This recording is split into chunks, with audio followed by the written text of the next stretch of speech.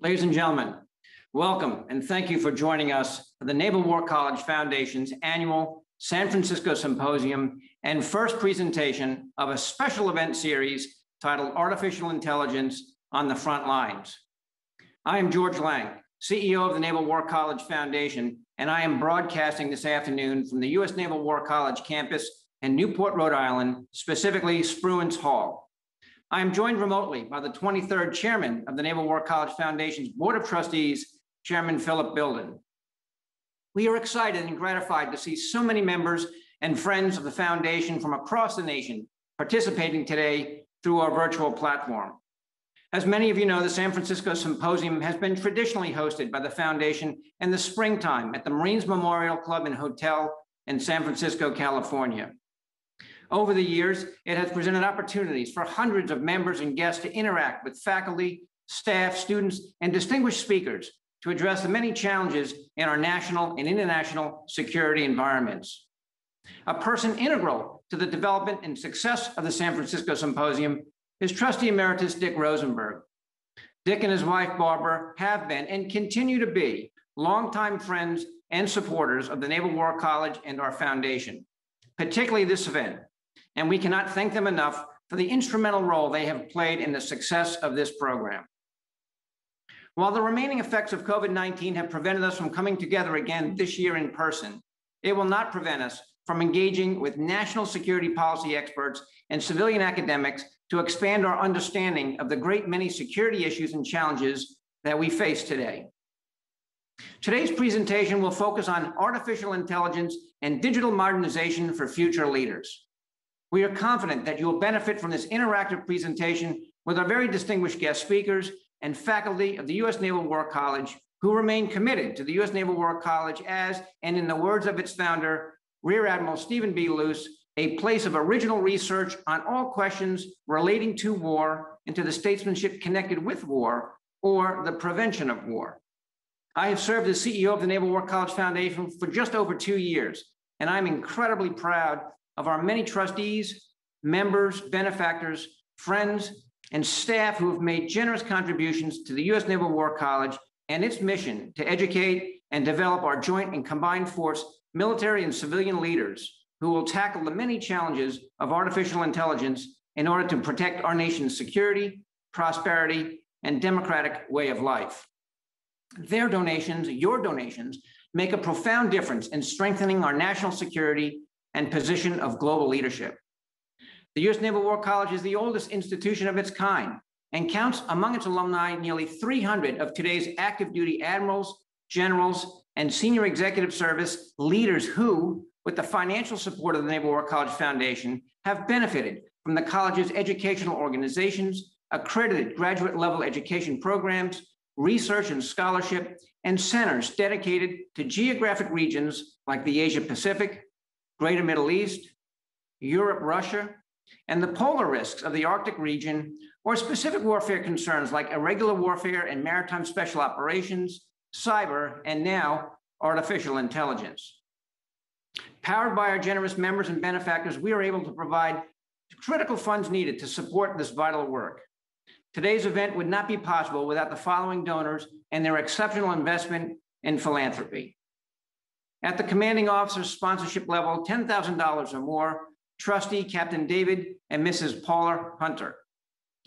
At the executive officer level, $5,000, Chairman Philip and Mrs. Patricia Bilden, Trustee Scott and Mrs. Alicia DePasquale, Trustee Paul and Mrs. Ingrid Dimitrik, the Waring and Carmen Partridge Foundation, Trustee Waring and Mrs. Carmen Partridge, and Trustee Emeritus Richard and Mrs. Barbara Rosenberg. At the operations level, $2,500, Captain George and Dr. Wendy Lang, Chairman Emeritus William and Mrs. Penny Obenchain, and Trustee Emerita Hope Van Buren.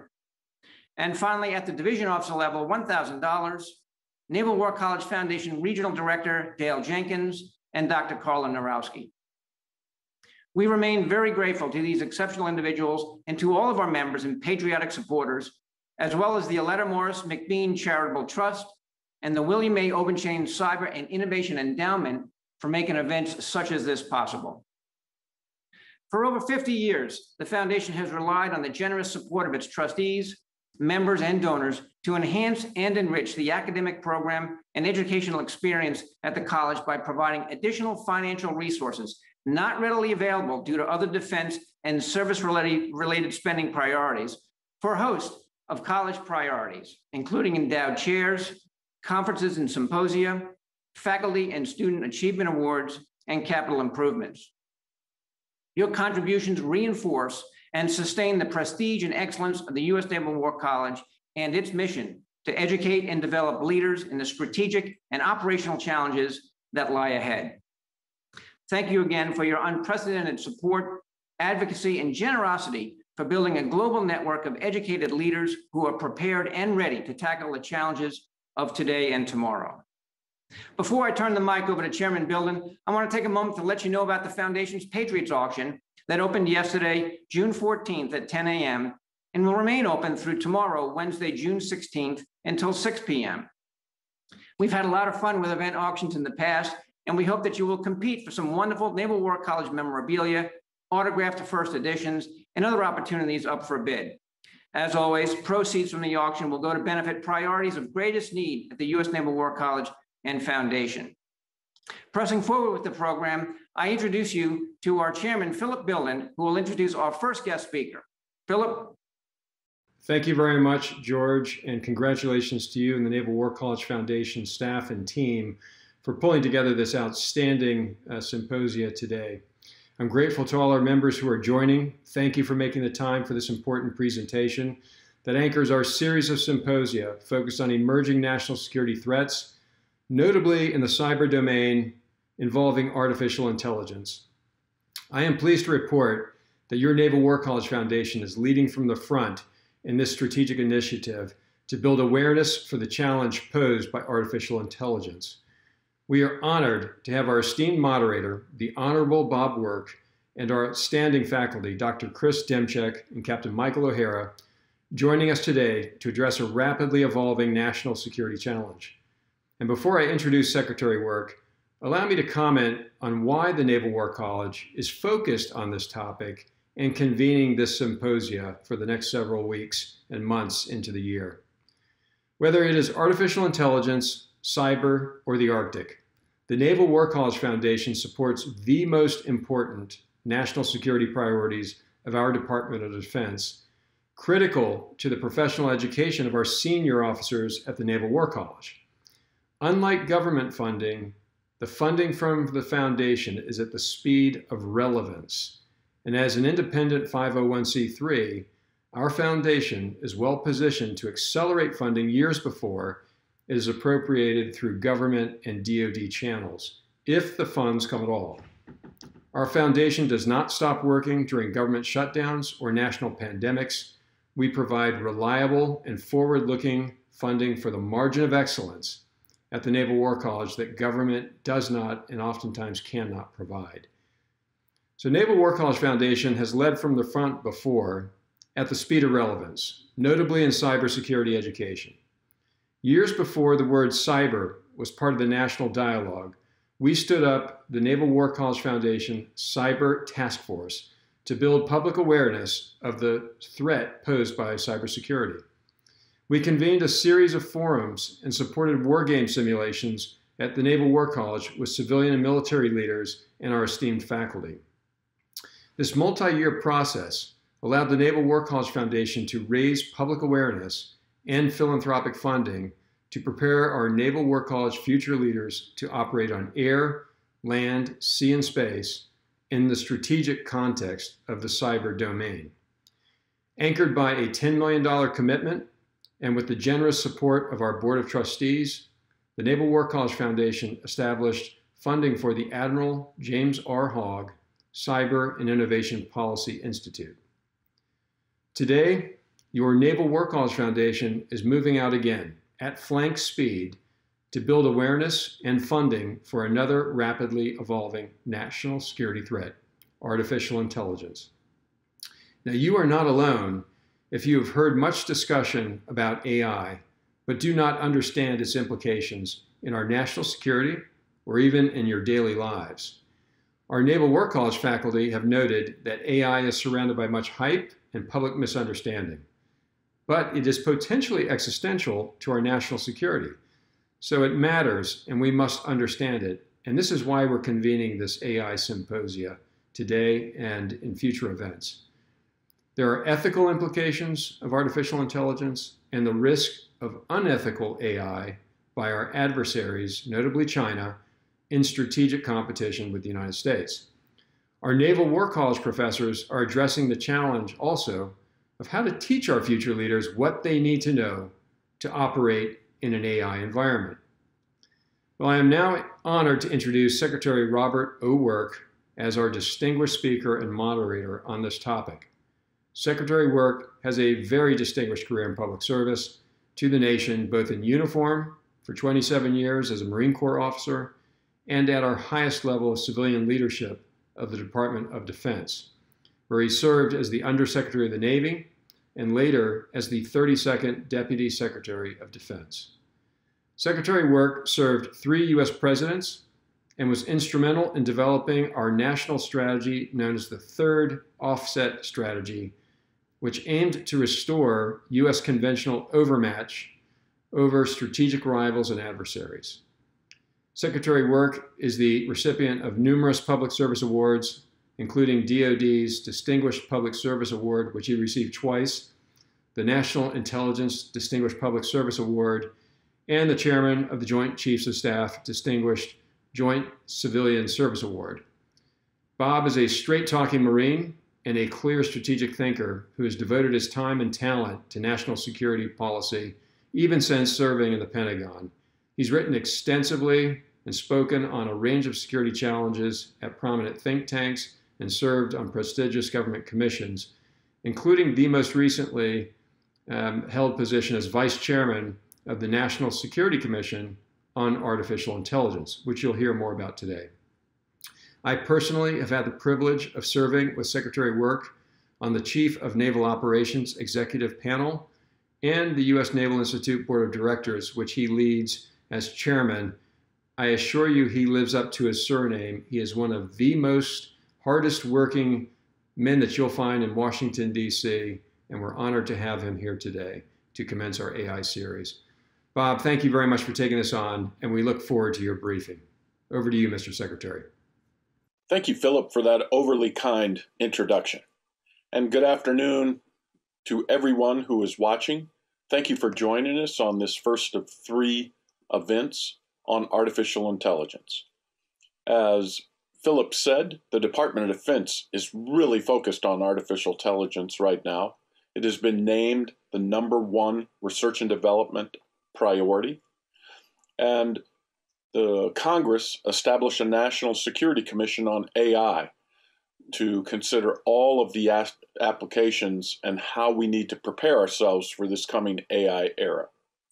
What I want to do this afternoon is try to convince you why you should care about AI. It's really an arcane subject. There's a lot of hype, a lot of misunderstanding. So what I want to try to do this afternoon is explain to you why the Department of Defense is so focused on this technology and why Congress now is also. Now, there are many definitions for AI, which is one of the problems that we have. And Mike O'Hare is going to discuss this in an upcoming segment. He's going to actually give you a couple different definitions. But as I will use it in this brief, AI is defined as the following: technologies, that solve tasks requiring human-like perception, cognition, planning, learning, communication, or physical action, and technologies that may learn and act autonomously, whether in the form of software agents or embodied robots. I think you'll get that as we step through the brief. Now, my agenda is going to take you through a learning path that I took myself. I want to talk first about a military technical revolution that the Department of Defense started to say, okay, how is this going to change the way we should organize, train, and equip ourselves? The second part is, okay, our competitors have now reached a point where they have rough technical parity with us in this revolution. And that is the definition of a mature revolutionary regime. And the third offset strategy that Philip Bilden talked about was, what do we do about that? And then the third part is AI as a key component of a global technology competition with an existential outcome. I mean, it is very, very important that the U.S. win this competition. Now, the first ingredient of the first ingredient of the revolution in war was guided munitions warfare, and this one slide tries to capture what it's all about. The blue line on the slide is the circular error probable of munitions that are dropped from aircraft. Circular error probable, many of you might know, but for those of you who don't, it's a statistical measure in which 50% of all of the missiles or bombs or shots at a particular target fall within a circle of the radius. The CEP is established in either feet or meters. It is a radius. And as you can see, in 1945, U.S. bombers over Germany were dropping bombs with a CEP of 3,300 feet. So I just want you to think about that for a second.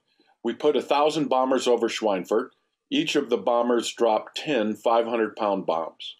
So we were raining 10,000 bombs down upon Schweinfurt. Only 50% of them, 5,000, will fall within 3,300 feet of the target. The other 50% fall beyond 3,300 feet. So that's why collateral damage was just an accepted fact. Most unguided munitions miss their targets, and the miss distance rises over range.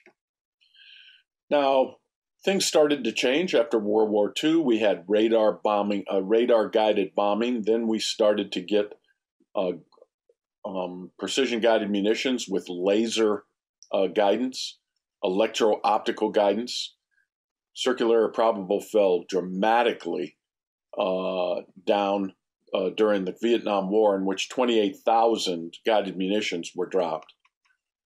Now, in the Gulf War, only 9% of all the weapons dropped were guided, but the CEP had fallen to less than 300 feet for gravity bombs, and it was within feet or yards on the precision-guided bombs. By Bosnia, 69% of everything we dropped was guided. We're using GPS at that time, and now the gravity weapon, CEP, falls to 90 feet with all of the improvements. And now, as you can see, CEP is approaching zero. GPS bombs on an F-15, F-16 are going to fall within 45 feet. And the red line is the percentage of guided munitions that we now use in a campaign, and it is approaching 100%. So we have this new paradigm, accuracy independent of range. A Tomahawk cruise missile is as accurate at 1,000 nautical miles as it is at 100. And because it is so accurate, the warhead size doesn't have to be as large as you might imagine. As the one little chart shows on the right-hand side, if you have a CEP of 100 feet, you're going to need a 10,000-pound warhead to achieve effects on target. But if you get down to 1 foot, then you need less than a 10-pound warhead to achieve the same effects on a semi-hardened target. Now, ingredient 2 in the guided munitions battle network revolution is a battle network. The first modern manifestation was the British Homeland Air Defense Network, called the Dowding System, after Air Marshal Dowding, who was the head of RAF Fighter Command. It included 4 grids, and these are canonical grids that are a part of every single battle network since. You have to have a sensor grid to sense the environment. In that case, you had chain home radars and Royal Air observers. Then you have to have a command control communications intelligence grid to make sense of what you are seeing in the battlefield. So that is the sense-making part, or what John Boyd referred to as orientation. And there was this enormously complicated and sophisticated command and control and communications grid in England. The effects grid is how you apply effects in the battlefield. In this case, air interceptors, barrage balloons, anti-aircraft guns, and searchlights. And then you have a sustainment and regeneration grid that keeps the grid going even in the midst of a hard campaign. What I showed you here is the red line is single-seat fighter production for Fighter Command, RAF Fighter Command, and the black line or the blue line is the Luftwaffe. So as you can see, the RAF was much better at regenerating combat losses than the Luftwaffe was. And it was because their sustainment and regeneration grid was so much better. Now, battle network operations revolve around what they called in World War II, Dowding called the common recognized operational picture. We often refer to it as the COP, the common operational picture. But the recognized is very important because it is the commander who says, this is the operating picture that I recognize, and I expect the entire force to sync up on my recognized operation picture. In this case, it came out of the filter center at Bentley Priori. It went to all of the different groups and observers and radar units, group operations centers. And why this crop is so important is it makes commander's intent immediately more understandable throughout the force. And it allows decentralized but synchronized action. Even if you lose communications, if you understand the commander's crop, then you can operate consistently with how the commander would operate if he was giving direct orders to you. So it was the combination of guided munitions and battle networks that led to a revolution in war. William Perry, who was the Undersecretary of Defense for Research and Engineering at the end of the 1970s, said, look, this is what we're going to be able to do. We're going to be able to see all high-value targets on the battlefield at any time. We're going to be able to make a direct hit on any target we can see because we're firing guided munitions. And we're going to be able to destroy any target we can hit. He told DARPA, I want you to make a demonstration to prove this. We created the Pave Mover radar system, which was a ground-moving target indicator system, put it on an F-111.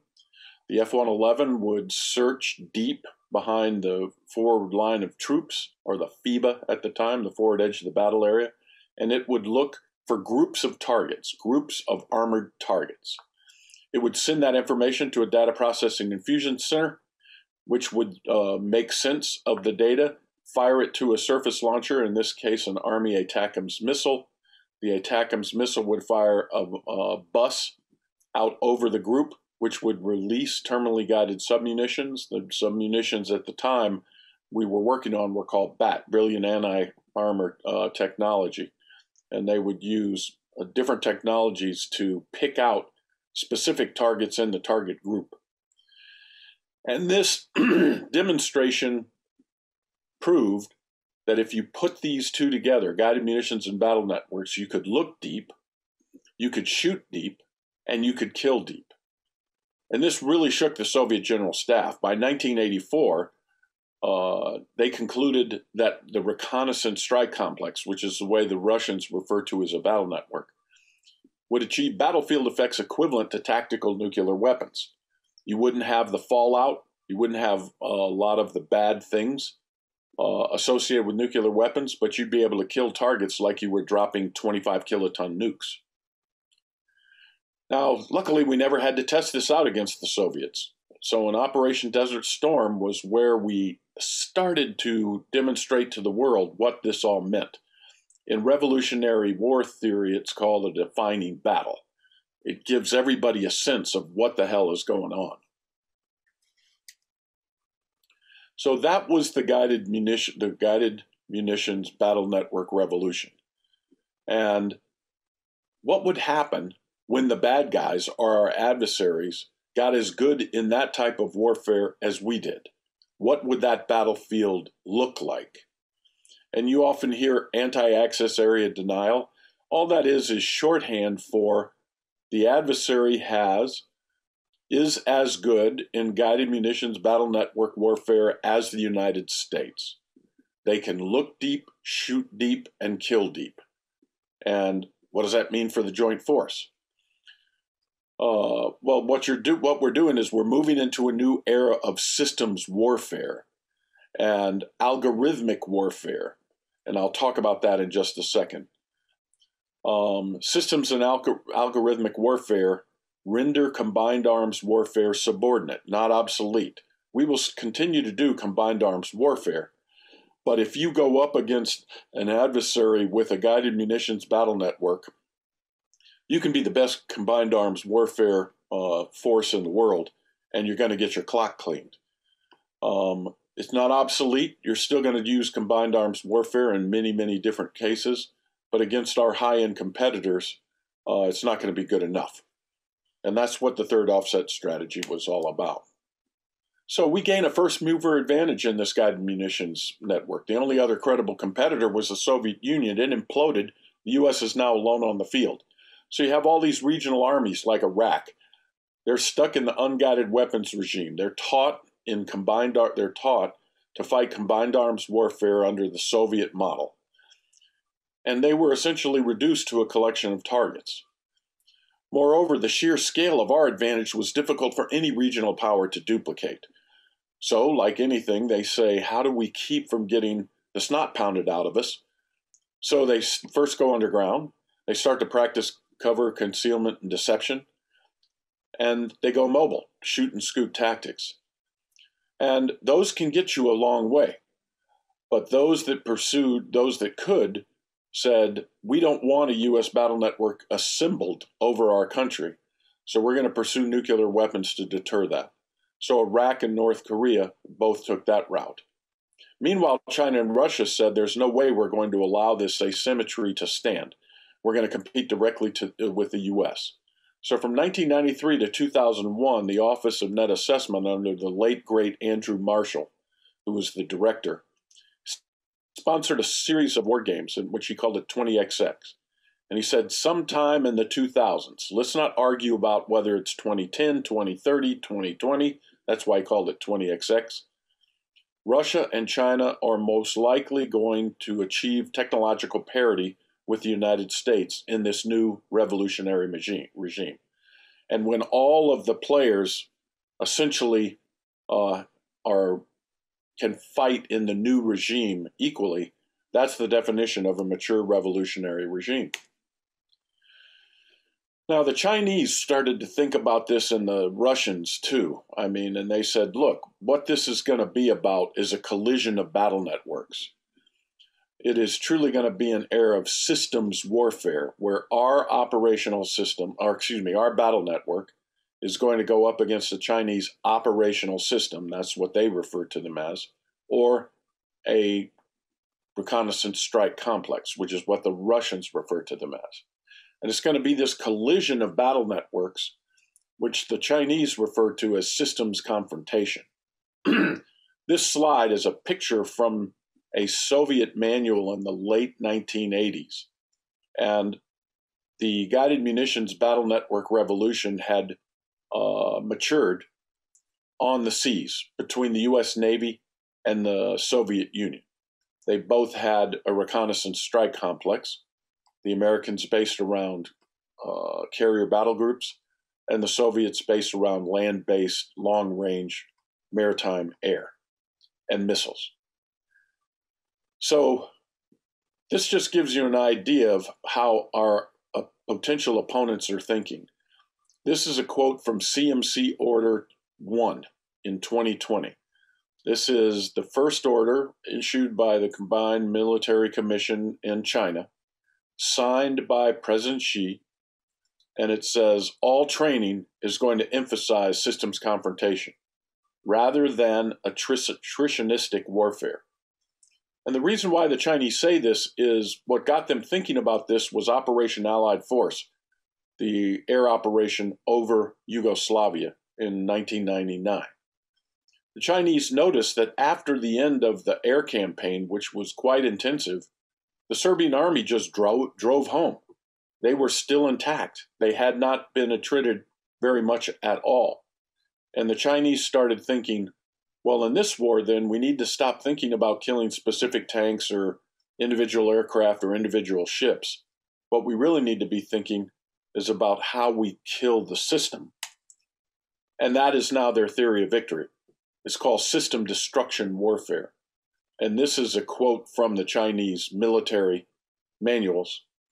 It's no longer centered on the annihilation of enemy forces. They don't care about the air exchange ratio over the Taiwan Straits as much as they care about disrupting, paralyzing, or destroying the operational capability of the enemy's battle network. They believe if they can do that, there's no way that the U.S. Joint Force would be able to accomplish its campaign objectives. So that's what the third offset strategy was all about. What would it take to win in a systems confrontation against an adversary with rough technological parity and who was making system destruction attacks? And of the several ways considered, the Defense Science Board, which I ask as the Deputy Secretary, tell me what is the most important technology for us to be able to regain our overmatch over potential adversaries who have technical parity with us. And this is what they told me. Look, it's difficult to quantify. We're not going to be able to do this scientifically, but we believe that autonomy, fueled by advances in artificial intelligence, has attained a tipping point in value. So this is the place where you have to take immediate action. And they convinced me. We had looked at quantum, we had looked at 5G, we had looked at AI, we had looked at a lot of different things. But the DSB said, this is the thing you have to excel at. If you can excel at this, then you have a chance of overmatching an opponent. So let me just talk about autonomy in the way we thought about it. We had different levels. The first one is command autonomy, and that's at the battle network level, the system level. And this is the definition from the Johns Hopkins Applied Physics Laboratory Command and Control Directorate. It's not a technology. It's a command and control approach that seeks to push power and decision-making to the warfighting edge and the capability of an individual element in the force to operate without communications to a command authority.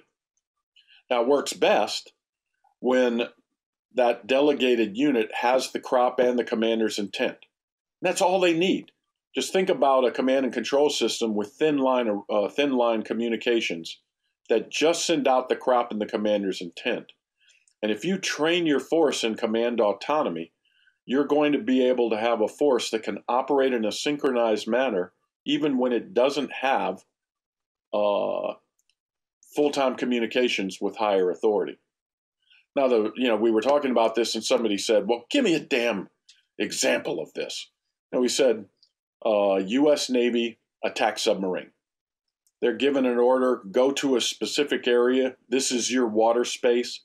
Kill any bad guy in that water space you find. You never talk with them. The commander is totally on his own or her own. That is total command autonomy. We trust our people to execute the mission as designed. So that's one way that you fight back against system destruction attacks. You train your force in command autonomy, and you rely upon initiative and the delegated commander's judgment. Now, delegated autonomy is what you say, okay, SSN, this is what you have. You can exercise self-government and self-directed behavior. And what that means is they can develop courses of action to achieve a higher level mission objective, and they can choose among them. This is a big thing. A lot of people say, ooh, AI, it's allowing machines to make decisions. I don't think of the machines as making decisions, as making choices to accomplish a specific mission objective assigned to them by a human commander. There's a big, big difference between making decisions and making choices among courses of action. And delegated machine autonomy is the level of independence you're willing to grant an intelligent system or machine to execute a task. So the reason why I wanted to talk about this is autonomy is not AI, but AI in various forms and in varying proportions. That is the critical technological enabler. And the way the DSB said it is, the intellectual foundation for autonomy stems from AI. So AI was just viewed as a technological means to a desired operational way, getting to autonomy in your battle networks. And that was the conceptual foundation for the third offset strategy. We wanted to use autonomy to improve sensing. We wanted to use autonomy to improve sense making, be able to make sense of all of the data that's coming in from the battlefield. That would allow you to make faster, more relevant decisions, would then drive a higher battle network operational tempo, John Boyd's OODA loop. And we believe that that would give us a sustained advantage in looking deep, shooting deep, and killing deep. And it was also viewed as the primary means to survive system destruction attacks. Now of course, we were saying there's going to be a lot more intelligent systems and machines in the battle network. This is what we're shooting for. This is what we want. It's going to be able to apply AI to a particular problem or domain, a defined knowledge base. Again, these are not independent actors just trying to decide what they're going to do on the battlefield. They're given a specific task or mission by a human commander, and the human commander gives them a proxy for action. And so we always conserve, sometimes you'll hear the term artificial narrow intelligence and artificial general intelligence. Artificial general intelligence is generally viewed as an AI that truly can mimic human intelligence and behavior. It would be difficult for you to be communicating with an AGI and you wouldn't know whether it was a human or a machine. But that's not what we were thinking of, because you always have a human command and control system. Everything operating on the battlefield is operating under that human command and control system. So again, a human assigns a mission to the machine, delegates the machine a proxy for action. They can create their own courses of action to accomplish the mission assigned by a human, choose among those, and then execute the task. Now envision this as coming in two different forms. One we refer to as autonomy at rest. These are software agents. These are the agents that do computer vision and can search through hours and hours and hours of full motion video and pick out patterns that human analysts won't be able to pick out. It's going to be predictive maintenance systems. It's going to be predictive indications and warning systems. It's going to be expert advisory systems. And the key aim of these autonomy at rest is really to improve. They're doing a lot of things, but the payoff in battle is improving the sense making, which is the second O in the OODA loop. And that is what John Boyd considered to be the most important part of the OODA loop. The commander understanding what's happening on the battlefield and being able to build a recognized operational picture that he or she wants the entire force synced up on. And because all of these things were designed to help humans make better decisions, it described autonomy at rest in terms of human-machine collaboration. Now, what the picture on the right shows is a DARPA project called Deep Green that was tried in the early aughts. The commander is in the middle. The commander has a pad and he or she sketches options and lists out potentially second order effects. You give it to the AI. The AI takes a look at these different options and says, look, based on the best battlefield intelligence we have right now, this is the option that we believe. I'm talking as though the machines are humans. I apologize. This is the option we recommend to you that you pursue. Comes back to the commander. The commander then does sketch to plan. So this is like a figure eight. You go to the right, you come back to the commander, and now the commander sketches to plan. He also has natural language processing. So he's talking to the tablet. This is what I hope to accomplish. This is what I want to do. This is how I would expect the enemy to react. The AI then takes it and puts it into Blitzkrieg, which is a fast multi-resolution combat model, and it generates a portfolio of possible futures. These possible futures are then put into a secondary AI called Crystal Ball, and it has all the most recent intel and information, blue, green, and red. And Crystal Ball says, okay, of all these possible futures, this is the one that looks as though it is most advantageous. The commander would consider that, choose the right, or choose the plan that he or she wants, and then these would be sent out to the force. Once again, the commander is at the center of this thing. The AI is simply helping the commander make better, faster, more relevant decisions. So it's not as though the third offset strategy saw a whole bunch of AIs running around making decisions on the battlefield. Everything the AIs were doing was in support of a human commander or operator. Now, the reason why I show Deep Green is we didn't have the technology to make it work in the early aughts. So DARPA shelved it. But the Chinese believe we actually have Deep Green. They write about it all the time. And they're trying to develop their own Deep Green. So, different types of command decision models, these are going to come in the future and are really going to make a difference. Now, the second type of autonomy, of course, is autonomy in motion. I think most of you can intuitively grasp what that's all about. It's robots, unmanned weapons, unmanned systems.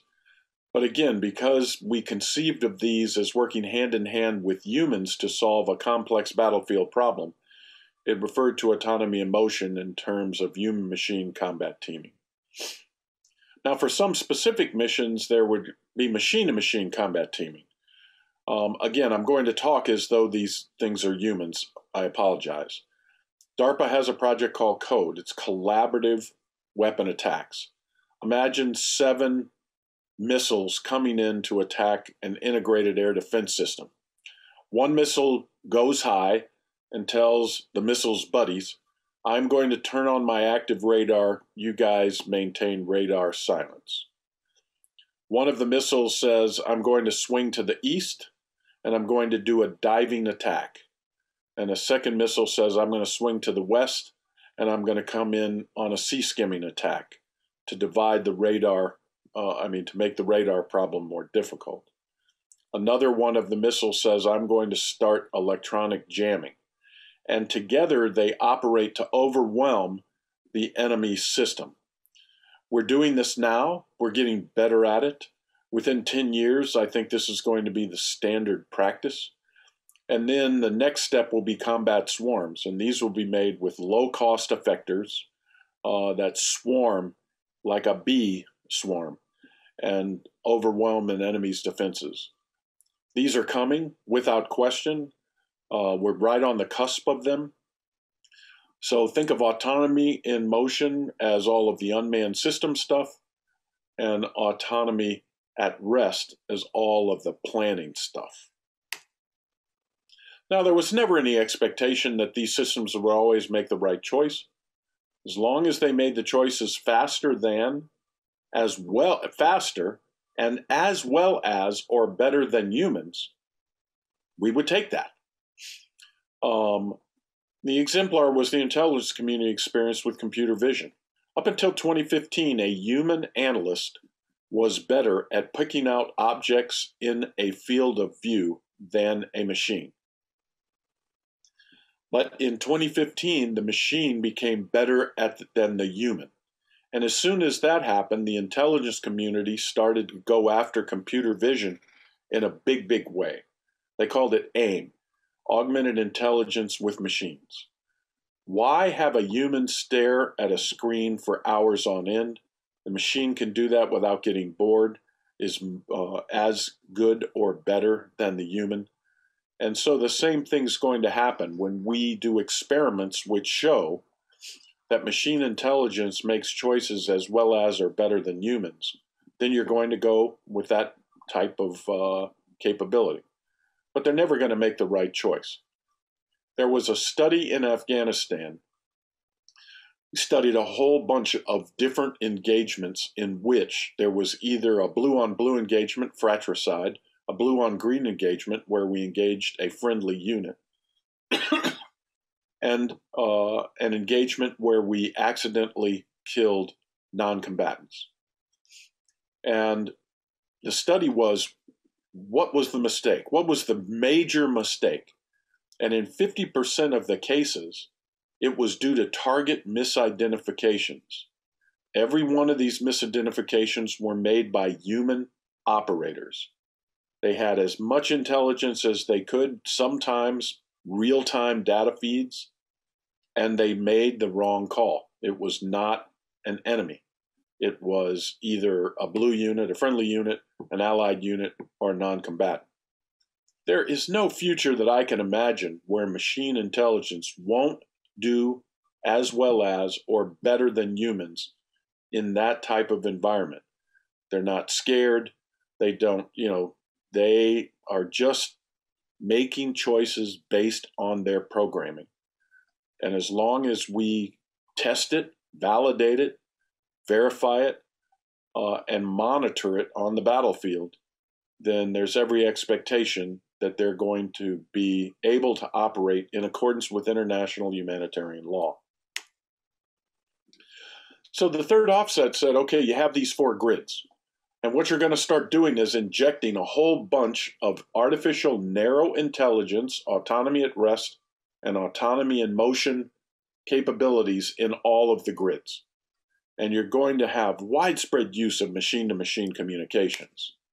And at some tipping point, we would notice this through experimentation. The whole battle network starts to operate differently. And we refer to this as a human-machine collaborative battle network, and you can see what we expected to happen.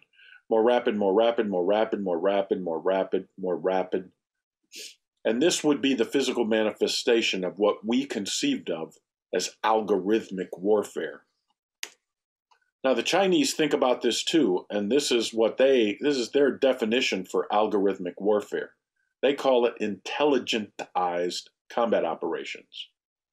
So you use artificial intelligence as the core, You have technical support from info networks, your battle network, your operational system. You have big data. You have cloud computing, the Internet of Things, and intelligence control.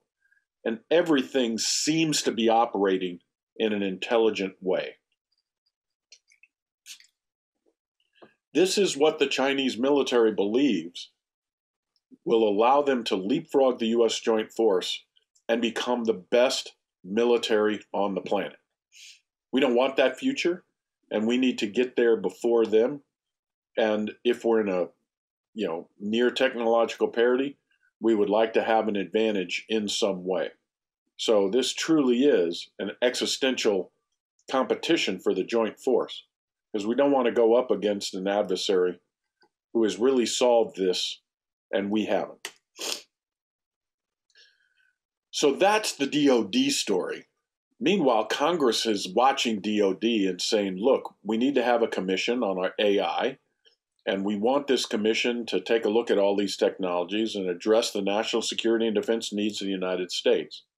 And that's what the commission has been doing for the last 2 years. Now, AI is not a single technology. We refer to it as an AI stack. You have to have hardware on which the algorithms run. You have to have data to feed the algorithms. Then you create applications for a specific mission need. You integrate all of these things, and you have to have the talent to do all of that. The Commission assessed that China was leading in data, applications, and integration, and the U.S. was leading in hardware, algorithms, and talent. So it's a 3-3 tie. This is a competition that is very, very close, being hard fought. And as you can see up in the upper right, the victor of this competition is going to get a $13 trillion economic driver. Now, China is the first competitor since World War II that has the wherewithal to supplant us as the global technological leader and innovation hub, which is the very foundation of our economic competitiveness and our military technical superiority. They have the strategic intent, they have the plans, and they have the resources to try. They're in this competition to win it, and we are not yet in it. There are 5 threats that we really worried about that are going to become more central in this coming AI era. All of the attacks on us, I refer to them as societal and governance cohesion attacks. Authoritarian regimes look for fissures in democracies and try to widen the fissures and deepen them and either burst the society apart or make us ineffective in governance. The attacks that have up to this point have been generally human-directed attacks done with bots. Imagine what would happen if you had an AI algorithm that was designed to power these. This would be a problem that is really going to be hard to solve. The second threat is AI is allowing data harvesting and micro-targeting of individuals, which is going to help find the fissures in a society and, again, widen them and deepen them.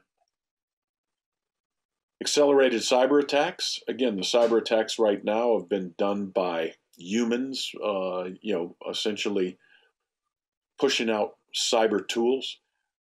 If you had a AI-enabled cyber attack that could really move quickly and go around defenses, that is really going to be difficult to stop. Adversarial AI is the bad guy coming after our AI and corrupting it or making it incapable of accomplishing its task. And then the other thing that really scares us is AI-enabled biotechnologies in which new viruses and pathogens are created, which could really cause a problem. So as Philip said, this truly is an existential competition, and it has enormous implications for our economic competitiveness and national security. Every single American citizen should be worried about this competition and thinking about, okay, what are ways in which the U.S. will be able to win this competition over time? Now, there are 4 ways we can get after this. The first one is leadership. We recommended establishing a technology competitive council modeled after the National Security Council, which led us through the long-term strategic competition of the Cold War. It would have to be in the White House. We recommended it a report to the Vice President, and it would make our national technology strategies. As far as talent, we don't have enough talent either in the DoD or in the federal government, and there were a whole lot of different ideas on how we thought we could create talent. Get talent into the government. A lot of people say, oh, people are never going to go into the government. They're not going to get paid as much as if they worked at Google. But that misses the point. When we talked with the young people during the course of this, they were less worried about the salary they were going to get when they graduated. They were more worried about the debt that they would have when they graduate. So our strategy for building talent focused on getting talent and where people weren't burdened with crushing debt. We definitely have a lead in hardware. We have a 2-generation lead, we believe, but we're 100 miles away. TMSC is the world's leader in this. They're on Taiwan. And if China was able to forcibly incorporate Taiwan, they would get all of that IP and capability. So we think we need to have our own domestic fabrication facility. That will be an expensive proposition, maybe $40 billion. And innovation really this is a competition that is expensive, and you're going to have to pay for it. So we had all sorts of different ideas on how to spend money. And if you combine these 3 things, leadership from the top, talent throughout the government, maintain your hardware lead, and spend more money on research and development, you would have a better than even chance of winning the competition. Partnerships went across all 4 of these with our allies, and responsible AI. And it's important for everyone to realize that this is an economic competition, it is a military technical competition, and it's a values competition. The hardware that is deployed by governments will reflect the values of the governments that are deploying them. All we have to do is look at 5G and know that the Chinese developed their infrastructure in 5G to allow all that data to be exfilled back to China. And we know how China's going to use AI. They're going to use it for population surveillance, for minority suppression. They don't care about privacy, civil liberties, or civil rights. So we don't want a world in which Chinese hardware in AI, in quantum, in 5G, in additive manufacturing, in biotechnology. We don't want a world in which the Chinese are really setting the goals and the standards. That is a world that is safe for authoritarianism, and it's not a world in which Americans or democratic nations should aspire to have. So why should you care about AI? It is the key to U.S. economic competitiveness and national security in the 21st century. China is intent on becoming the global AI superpower by 2030. They are spending a bundle of money. They have national plans, and they're absolutely committed to surpassing the United States. So it is definitely time for us to cowboy up and meet this challenge. I really appreciate being invited by the Naval War College Foundation this afternoon. As you can tell, I'm very passionate about this subject, and it is something that I believe that the United States just absolutely has to be serious about and dominate in the 21st century. Thank you very much, and I look forward to your questions. Secretary Work, thank you, sir, for your thoughtful and engaging remarks. We have just a couple of minutes remaining for questions and answers, and I'm happy to relay them to you from our guests as time permits. The first question is from Jeffrey Gage. How do we defend against geopolitical, cultural, doctrinal, and other bias in artificial intelligence?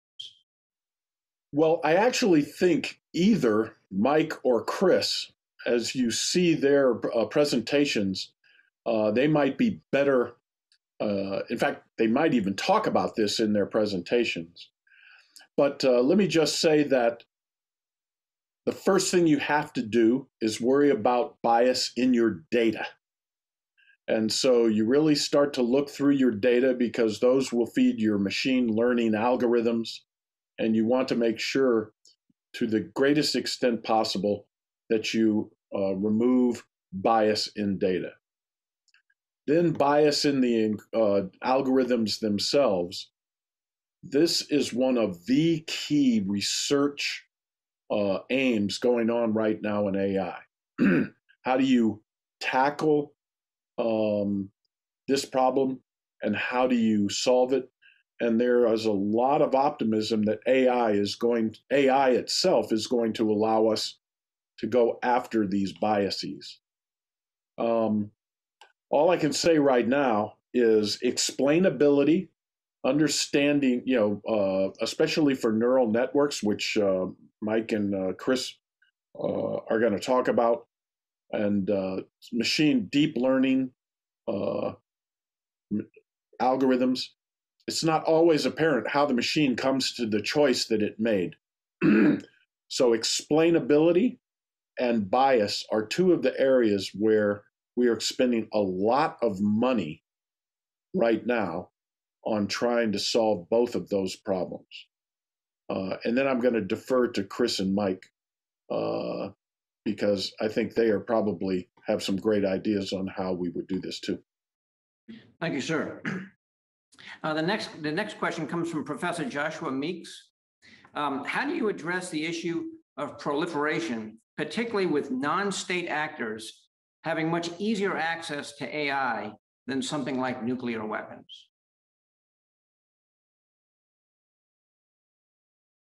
Well, this is exactly right. On export controls, for example, the National Security Commission said there's no way you're ever going to have export controls on algorithms. They're simply, they're created in the open, they're out in the wild, they proliferate rapidly throughout the globe, and you are going to have these type of algorithms readily available, and it's going to be a challenge. The one place where you can have export controls is on hardware. And so that's one of the strategies to try to keep non-state actors from getting their hands on hardware, which would allow them to make AI applications or applications at scale. But this is going to be, this without question, you're not going to stop the proliferation of AI algorithms. It's going to be so ubiquitous that bad guys, just like on the internet, bad guys will use algorithms for bad things. Secretary Work, thank you again for taking time out of your very busy schedule to spend it with us this afternoon. You are a true patriot and friend of the foundation, and we are grateful for your continued leadership and support, and look forward to you joining us again in the future to carry on this discussion on a very complex topic. Thanks a lot, George. Ladies and gentlemen, time did not permit us to get to all of your thoughtful questions, and there were quite a few. But I am happy to say that today's guest speakers have offered to send you an email response in the coming days regarding your submitted questions. It is time now for a short break. We will commence the second half of our presentation shortly after a message from our foundation, from the Naval War College Foundation's Vice Chairman and Treasurer, Dan Holland. Thank you. Thank you, Secretary Work, for that incredibly informative and sobering overview of artificial intelligence and the strategic importance of AI to our national security. We're all fortunate to live in the most innovative economy in the world, and I have no doubt that we will prevail over our competitors in this domain as we have historically in all others.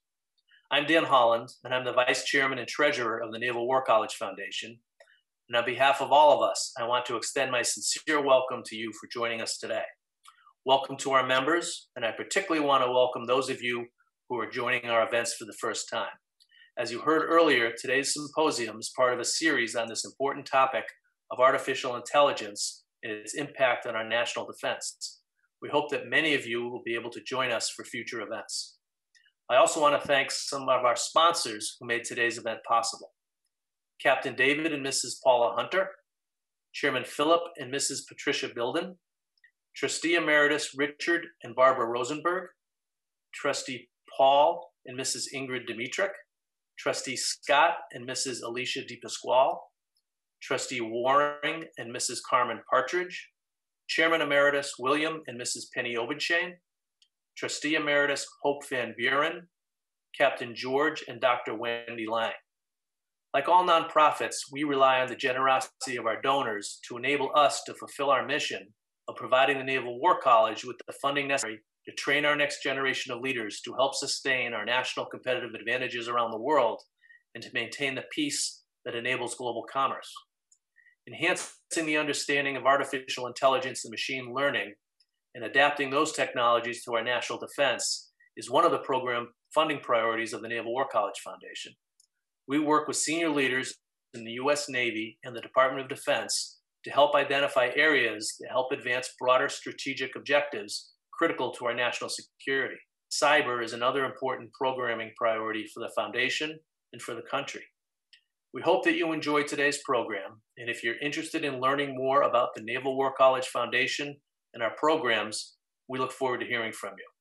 I'm now going to turn it back over to our CEO, Captain George Lang, to introduce our panel for the next part of the program. Thank you for joining us, and enjoy the rest of your day.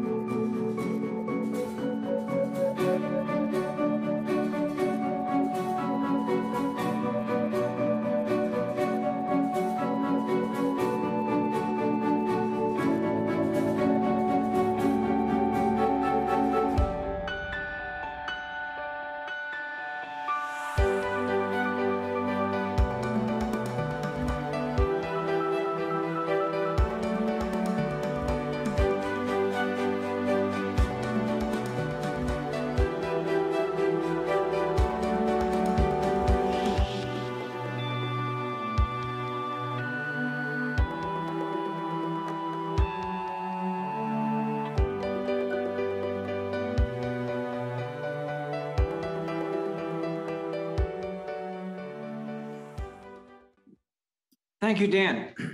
Ladies and gentlemen, it is now my privilege to introduce you to our second guest speaker, Dr. Chris Demchak, a retired lieutenant colonel in the United States Army and professor in the Strategic and Operational Research Department at the U.S. Naval War College.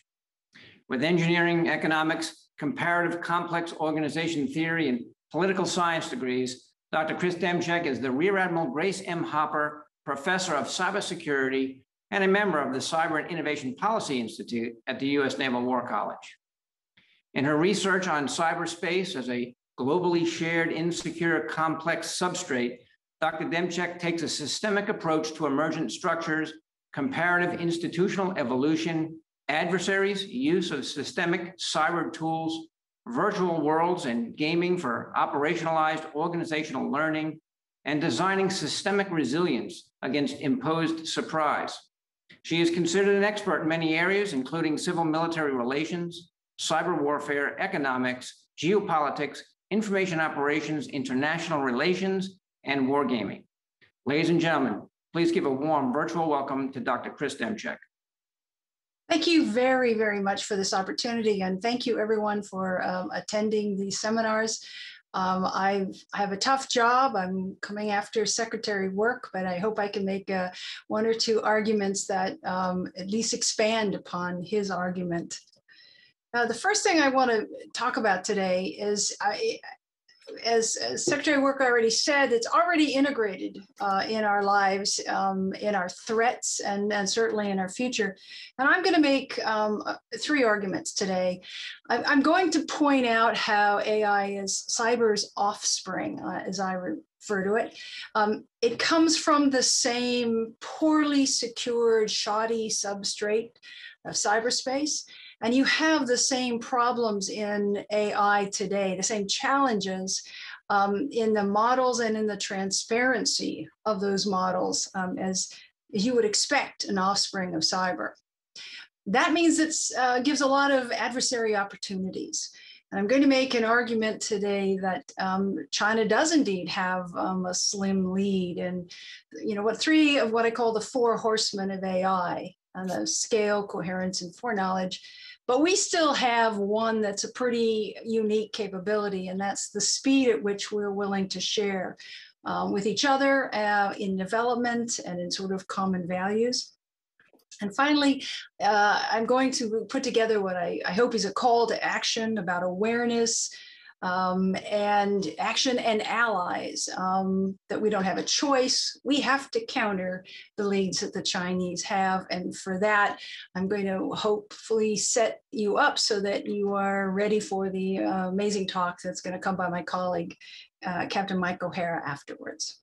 So let's move on. Let's begin. Well, one of the interesting things about artificial intelligence, that if you, like I, were around in the 1990s, that you're beginning to see the same sort of level of promise that we had when we had the first internet, that artificial intelligence was going to solve so many problems to make the world a better place. And for example, you have blockchain, artificial intelligence, you have all the hype you could possibly have. And of course, what we got was nothing like what they promised. And that's also turning out to be true, that the adversaries are keeping pace, and they're certainly using it against us in all of our systems. Now, the AI that you know of up till now, if you've been around for a while, is not exactly the same AI that it was when the last 50 years, let's say. So we had a dominant form of artificial intelligence called symbolic intelligence that peaked somewhere around the 1980s. And that is the AI that people know of having, you know, what they call cycles of spring and then winter, great popularity and then great disappointment, and the funding went with it all the way along. Indeed, the AI that we have today is what's called sub-symbolic AI. And it is different in a very important way. That sub-symbolic AI, we actually started it at a lab run by ONR, the Office of Naval Research, and it was meant to mimic the brain. And so AI was meant to be designed to mimic the various activation points in the brain. And it trundled along, but at a very lower level compared to this symbolic AI, until we got into the 2000s, where you saw the rise of both big data and massive computing power, both of which are essential for this kind of artificial intelligence. And it's important to know the difference, because the second kind is the kind that is dominant today, the kind that is referred to as neural nets or neural learning and deep learning. Now, the old AI, the symbolic AI, was written much like computer programs. It was machine readable. And here's a good example. This is the old game of the cannibals and missionaries, where you have to get all 6 of them across the river, a set of rules and movements of people back and forth. And you have to get them across the river without the cannibals ever outnumbering the missionaries and eating them.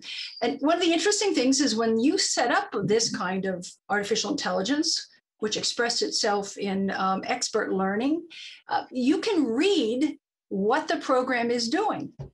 But the newer kind of artificial intelligence, the subsymbolic artificial intelligence, is based on mathematical layers, on matrices, and on how you capture the pixels or the pieces of data and you attach values to them and you filter them.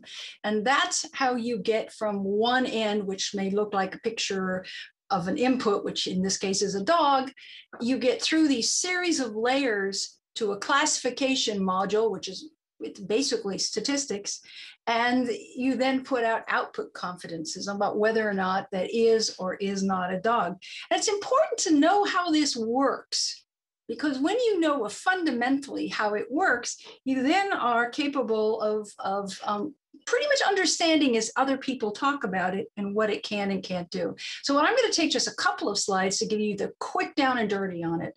So this is an example. We have a dog here, and what we do is we take this picture, but we don't know it's a dog. At this point, the program is simply given this picture as an input, and it takes all of the pixels and it breaks them into a set of pixels. And in this particular case, the filter, which is the weights in the middle, the filter activates on whether or not there are vertical edges. And that's exactly what your brain does. When your eyes see things, you have neurons that activate on vertical edges or horizontal edges or slanted edges, and then it kicks that information, if they activate, to the one behind, and that set of neurons will activate on, T kinds of vertical and horizontal, or W kinds of images. So in this particular case, what you see is that the way it figures out whether it's a vertical edge or not is that it attaches numbers. And the higher the numbers, the more light colored, and the lower the numbers, the more dark colored. And then the bigger the difference between them will tell you whether or not there's a vertical edge. So you would expect that if there's a vertical edge with that weighting filter right there, that you would have a high number. And if there isn't, you'd have a low number. And indeed, if you look to the right, you have the activation map. High number says, here we have a vertical edge. And the low number says, nope, we don't have one there. So let's look at the next example. This is kind of how it's set up. What happens is you get sets of pixels, they move across, and for them, each of them, they have a filter. Okay? Now let's look at what it looks like when you add vertical edges plus horizontal plus slanted edges. And here we see the first set of layered maps, the very edge kind of looking at any particular image. And the first one is vertical, the second one is horizontal, and the last one is slanted. And they then activate, just like ones and zeros in a computer program, they activate and send that information back through the filter. When you get it all together, you can also add in color. And then you can add in the depth of color, and those are numbers, depth, height, and width. And when you put that together, you end up with a model of vertical edges collectively put together with color. And now I have this unknown input, and I keep iterating through these pictures, and I get them more and more consolidated, and each iteration gives me another pixel, which goes into the next array, which goes into the next array. Each one has filters in between, and finally it gets to the very end where we get the program makes its best guess: is this a car, a truck, or a van? Now, what's important about this is when people talk about their algorithms or their models, this is what they're talking about. There is not a single thing along here that a developer doesn't specifically put together. And when they get to the end and it's meant to be a car and they guess wrong and it's a van, in a particularly prominent version of neural net learning, that's called supervised learning. The the training set says, nope, you got it wrong. That was supposed to be a van. And so the developer has to go back through and into those filters and tweak them in order to come up with an estimate at the end that is closer to the right answer, which is a car. So that labeled data on the far side, that training data, becomes incredibly important for this whole model to learn how to identify, in this case, cars. Now, there's a kind called unsupervised learning where you're not told what the right answer is at the end, but how will you cluster data? And so one of the big breakthroughs in 2015 was when Google's DeepMind was given a week's worth of YouTube videos. And by the end, it had taught itself, i.e., it had automatically gone back through and iterated and changed things and iterated and changed things. It had taught itself how to recognize cats at the end. Now, this is the training model. This is the model. This is the training process. And then it goes into a testing process where you take what seems to be a successful model and you throw it at a pile of testing data. In supervised AI, it has labels. And in unsupervised, it has clusters. You throw it at the testing data, and if it gets through that, then you throw it onto the real world. So this is how it generally works. So when you look at that long model and you recognize that is the curated data corrects it at the other end, you can also begin to see where errors can come about. For one thing, for example, the model it makes its decisions through a series of very complex numbers of matrices and tweaking and the algorithms underneath, and it can teach itself the wrong things. And here's a good example where we have someone who was interested in identifying pictures of animals in natural environments. And what the model learned was that a blurry background meant it was a picture of an animal in natural environments. And when the researcher then turned the same model onto the test data, it identified a mountain range as an animal because it had a blurry background. Similarly, you have a situation where it'll identify something and you don't know what it's identified. And so one of the things that people have had to do is they've had to start boxing the outcome and say, computer, tell me what you're seeing. And so it would box the outcomes, and then they could figure out what the computer was actually attributing those confidences to. And I don't mean computer, I mean the model. And I have to be very careful with that because it's not the entire computer, it's a model, and there are libraries of models. And the models are designed for specific tasks. And that's an important distinction because we don't yet quite have them at a stage where they can just generalizably identify anything that's in front of them. Now, one of the other things you do is you send them off and you say, detect things for me. So here's a good example, detect vehicles. And then you tell it, well, no, what I want you to do is detect trucks. And it would filter for trucks. And the nice thing about this is you can see, oh, and those look like vehicles and those look like trucks.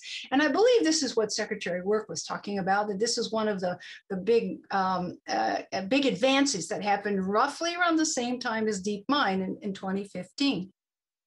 But it also means that your models are learning on test data and on huge test data banks. And a couple of the biggest test data banks were actually themselves, research was done by MIT researchers. And what they discovered is they have errors in them. And they're not small errors. When I want a 98% accuracy in my model, and then I find out I've tested it on something that 6% of the errors are already, 6% of the data that I'm going to have it learn are already wrong, or 10% in quick draw. And we're talking about big problems like light bulbs identified as a tiger and an apple labeled as t-shirt. And here's a couple of other ones that are interesting. Here's obviously a panda, which was labeled as a vulture. This is clearly Queen Elizabeth with a shower cap and 99% percentile. And here are two others. This is a lighthouse, and here's a Persian cat. When you train your model on that, leaving aside the adversary, you already are going to have a problem, but the adversaries are going to use it on you. So for example, this very lack of transparency in the model means that, just like in the cyberspace in general, you can pull tricks on it. And here's one that you can teach facial recognition to see somebody other than you. And if you've been on YouTube, you know that you can also teach facial recognition, not even to recognize you as a human, if you wear a funny t-shirt. Here's another one, change the pixels slightly so that humans can't even see the difference between the two pictures. And here you have a weapon. Yes, that's an accurate answer. And over here, it says, no, it's a helicopter. And all you've done is change a few pixels. There's a couple other examples. Here's the images of what's called genetic algorithms. And here that it is meant to identify that as a robin and a cheetah, an armadillo, but we can't check. Humans cannot figure out what that algorithm is really saying. And maybe it is accurately saying something. And what it's accurately telling you is that that's a drone, a helicopter, or a torpedo. But no, it's actually telling you it's a robin, a cheetah, or an armadillo. And this problem continues throughout the industry, in machine learning in particular. There was a recent talk by a Microsoft engineer in January, talked about that entire development cycle of machine learning, all prone to the same problems that you see in cyberspace, as the offspring of cyberspace is AI and ML, and you see the same problems showing up where the data can be corrupted by someone or just because of errors. You can put back doors into those development cycles. You can evade them. You can steal from them. And indeed, the other thing that Microsoft discovered is that 25 out of the 28 machine learning firms that they interviewed had no idea how to secure their systems. Well, with some sympathy, you can understand that. It is so hard to get those models to work at all. They do not want to be dealing with it. But unfortunately, there's a whole lot of machine learning attacks that can be instituted on them. And our main adversaries absolutely know all of this. So I argue, and I echo in this regard Secretary Work's comment. I have identified in a piece that there are pretty much 4 horsemen of AI in this great systems conflict that we're involved in. And the Chinese do indeed seem to have a lead in 3 of the 4. And if we make them equivalent to what Secretary Work just said, the lead in scale, of course, is data. They have the data, they collected the data. He called the strategic coherence that I put up there, he called that integration. And absolutely, it's very clear where they're going and their expectations of how they will, how the Chinese population will become the dominant force in the world in the future. And of course, there's foreknowledge. And I add foreknowledge because if you have all the resources and the data and you can put that together, then you can figure out what people are doing, have been doing, what capacity they have, and what they might be doing. And that is, of course, knowing this kind of in advance. But I argue we still have the 4th one, speed. And it's very interesting because it's quite culturally unique to us. We don't mind sharing. We do it rather rapidly. We have our speed in our developments on the algorithms that we work with, and in, of course, cooperating and in developing our talent. So we're not without resources on this one, but we are not at the moment developing them properly. So this geopolitical reality is coming extremely fast at us. China already graduates more computer scientists than we do in all of STEM. Now they're getting a reverse stream of people who have learned and worked with us for 10 years and going home. And then, of course, they're laying ownership and data flows everywhere. And then most people know this, but the rise of Xi Jinping has been central to this sense of the Chinese folks that they have a rightful place in the world and that they wish and intend to be the technological superpower. And of course, what that means for military power, I think Secretary Work made that very clear. It means that we seriously have to start moving fast. Right? Now, at the moment, the Chinese scale has meant they are moving out with such alacrity and such presence that it is extremely difficult not to stumble over them somewhere along the way. And this particular research was done by an Australian security institute, where they're simply tracking on a very real-time basis where these firms are and where they have a lock hold and where they're both extracting data and information, which of course can be flown back, and also where they are being able to put that together, data, information, talent, and ownership to basically further their desires to use AI in the competition with us. Our world is changing so dramatically that 2 years ago, a colleague and I could do a research on BGP hijacking in our own networks, and we could look at a map like this, very clean map. This is a map, a structure of the internet. And now we have to talk about clouds. So whereas we have the ability here to study in 2010, what was happening when the Chinese, for example, China Telecom, would put points of presence in our network. Now with the advent of commercial clouds, we have no automatic right, that is, we in the government have no automatic right to know who's working in that cloud, where the data is going, what algorithms are being used, who's developing those algorithms. And those clouds are are basically covering our network more and more. Nor do we really know who they're letting in. This is a bit of the research from the hijack work we did a couple of years ago, where we tracked Canadian government traffic that was basically supposed to be sent to Korea, and how it got hijacked and it went through China Telecom points of presence, and it ended up wandering around China before it ended up in Korea. So it gave China representatives through China Telecom the opportunity to copy data. Well, that was done a couple of years ago, but what we know now is that the 23 companies have over 2,500 of these points of presence in people's networks around the world. This is an amazing scale and ability to collect data for AI or whatever you want to collect from that. The Chinese version of Baidu is all over the world and very strategically located over national capitals. Okay? So this future is coming extremely fast.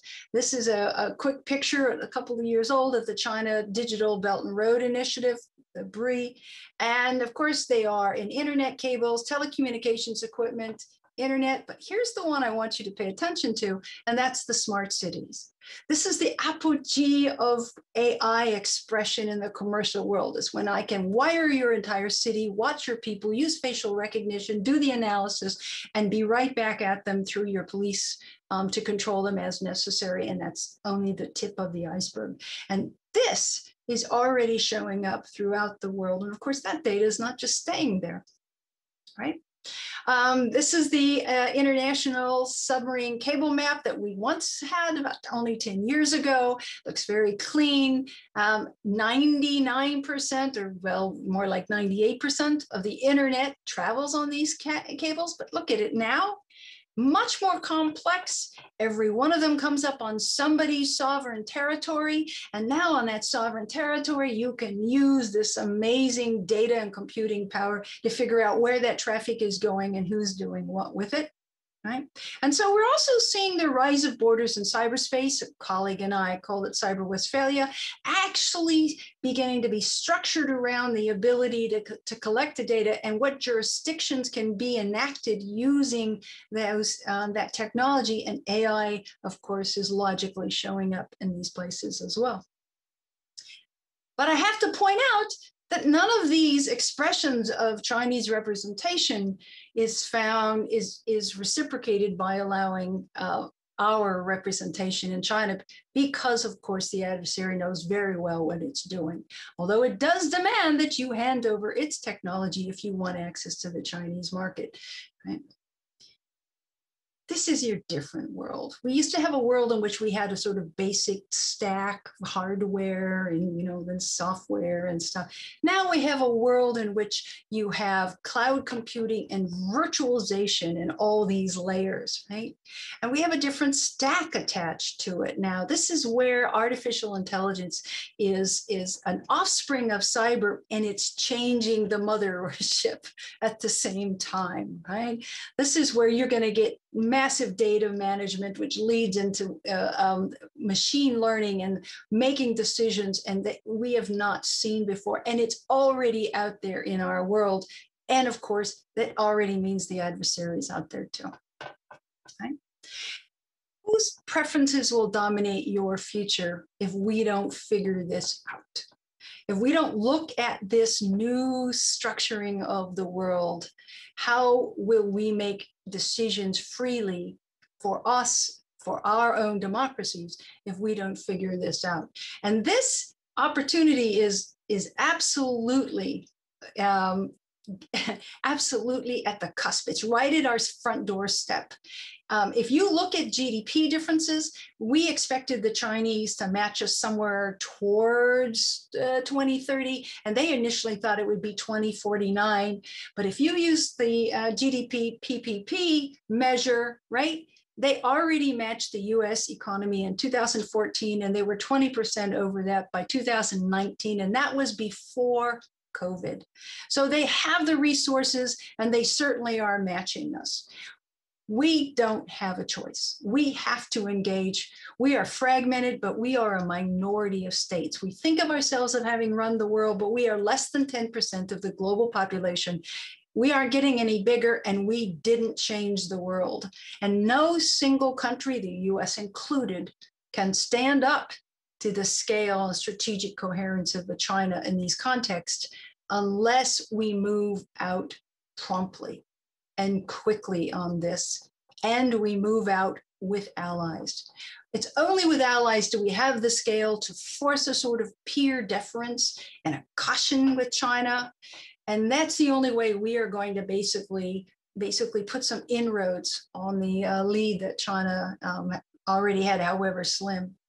And to do that, we have to make our own populations more aware of what can be done, and not only what kinds of questions must be used, and of course, what kinds of threats one will expect to see. Now, I like to repeat this, as Secretary Work pointed out, we have to move out promptly on the leadership, the talent, the hardware, and particularly the investment, because none of this is cheap. We need to operationalize this advantage we have in speed, using our allies, and using particularly awareness. This is the original OODA loop, this is the new OODA loop, and this is the Navy's AI stack, which looks very much like the other AI stack, but we've added compute, we've just altered it enough to work for the Navy, and of course, all done within a values and an ethical structure. But we have to be at every single one of these points, have to be there operating with a certain amount of caution. And the other thing we have to do is we have to get it out to the front edges. We have to move, as this, I point out, the algorithms, not the data, but the algorithms have to move to the data. And I take this straight from a recent talk given by the Navy's chief, the Navy's chief AI officer, Brent Vaughn, where he pointed out the focus is here. Where you get the algorithms down to the device edge, to the enterprise edge, where the adversaries engage. And of course, all the way beyond and behind it as well. But this is where the low-hanging fruit is, and it's also where the most rapid responses are necessary, right? And navies in particular have a role here. We have a special skills, because we are going to be minority states in the rest of this world. And navies have always been very concentrated in ships, and in any given context, they have to make special efforts to not let that concentration of force in ships to actually harm them, right? So navies have always been able to decouple and loiter and be more resilient over time. And they've had to adapt for this over the course of time, and they continue to do it. whether or not navies today can execute on it, they have a culture that values independent operations. And this is something absolutely necessary for resilience in large-scale socio-technical complex systems that are under stress by other large-scale socio-technical systems. And final 2 points is navies tend to be technical services because these modern navies have an enormous amount of technology that makes that very vessel function, right? And so that means there is an openness to these kinds of modernizing demands from the environment back on these systems. It may mean, and the Navy's already engaged in thinking about this, a different structure for fleet forces.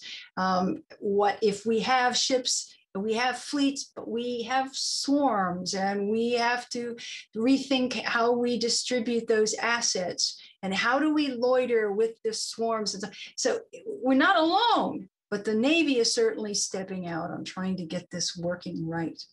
And so I'm going to end you with a last point or two that this isn't craziness. The current Navy approach is not like overhyped springs of the past. It's optimistic, but it's not crazy. It's being measured in actual efforts to get low-hanging near-term fruit. I mean, and for example, one of the enterprise objectives is to reduce toil across the service. That doesn't sound crazy. And of course, work with autonomy. It absolutely recognizes the criticality of education of the entire force, and my good colleague, Dr. Mike O'Hara, is going to talk about that in a couple of minutes. And not just the force, but also our developers and our data curators, the ones that label and pick the data and make it work for us. And so I would argue that we're not going to have an AI winter this time around. And in any way, we don't have a choice, right? Because we have to engage the adversary now, there, where they're driving the world. And if we want to wrest back some influence on the future path of that world, that we have to engage in this great systems conflict, understanding AI and how we can use it to those advantages with our allies. Can never do this alone. Because if we try and do it alone and just go out, basically, as Franklin said, we don't hang together, and particularly in this coming world, we most certainly will hang separately. Thank you very much for listening to me. I am very much open to any questions. And as was said earlier, if you want to drop me an email, I'm happy to engage in a conversation about this. Dr. Demchak, thank you so very much for a wonderful and informative presentation. We appreciate your continued study and research in the area of artificial intelligence. I know the student body benefits greatly from you here at the Naval War College.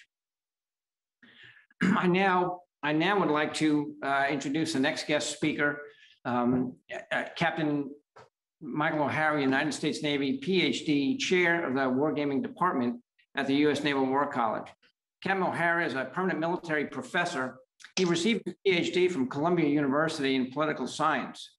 In 2015 to 16, he was appointed National Security Fellow at Brown University's Watson Institute for International and Public Affairs. His operational experience includes carrier jet aviation, S-3B Viking, and naval intelligence with flying and staff deployments in 3 aircraft carriers and in Kabul, Afghanistan. His research interests include coercion, diplomatic signaling, and decision-making.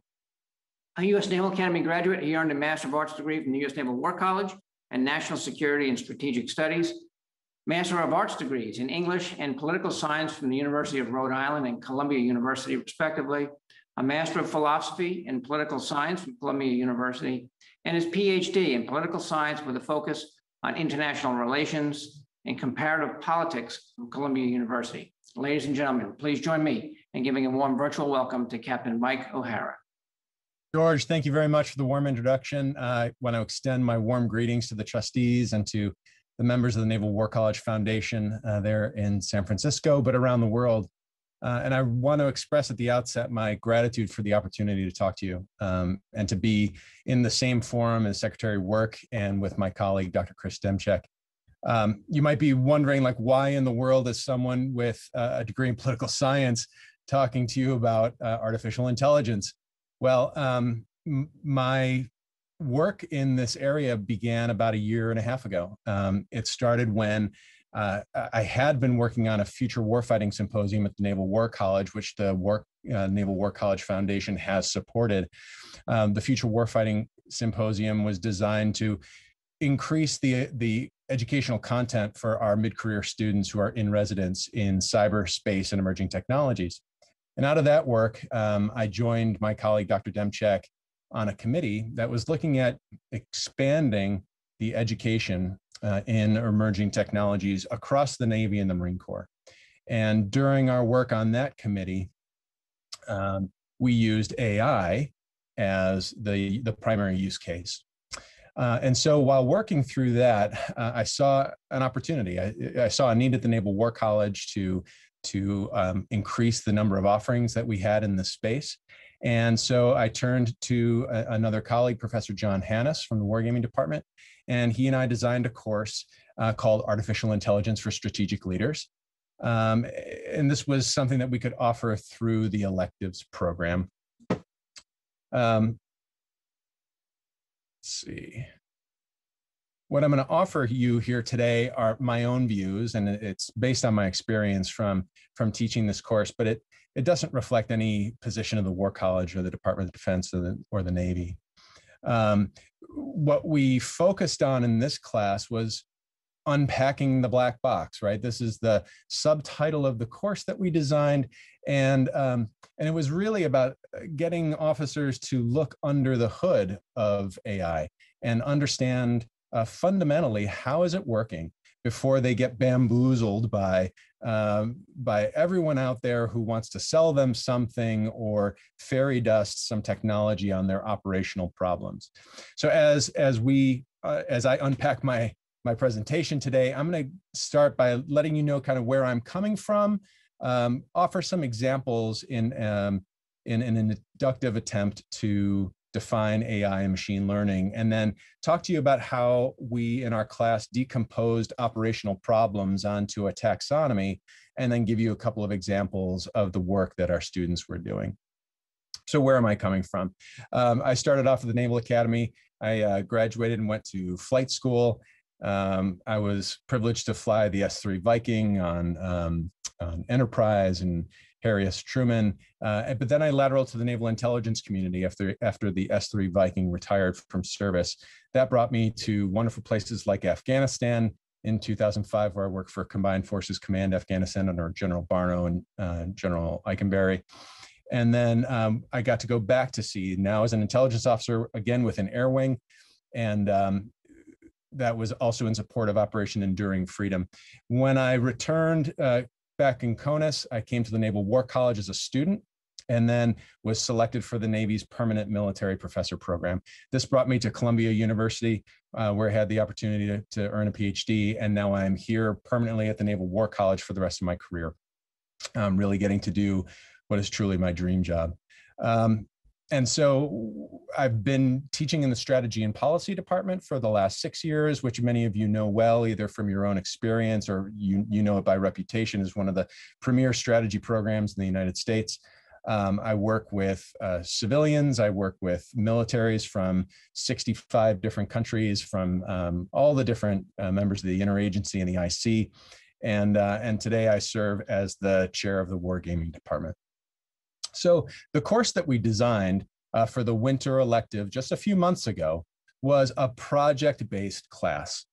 It was a project-based class that was designed to introduce students without any prerequisites, truly expecting that none of them had any knowledge of computer coding, of advanced statistics, data science, none of that.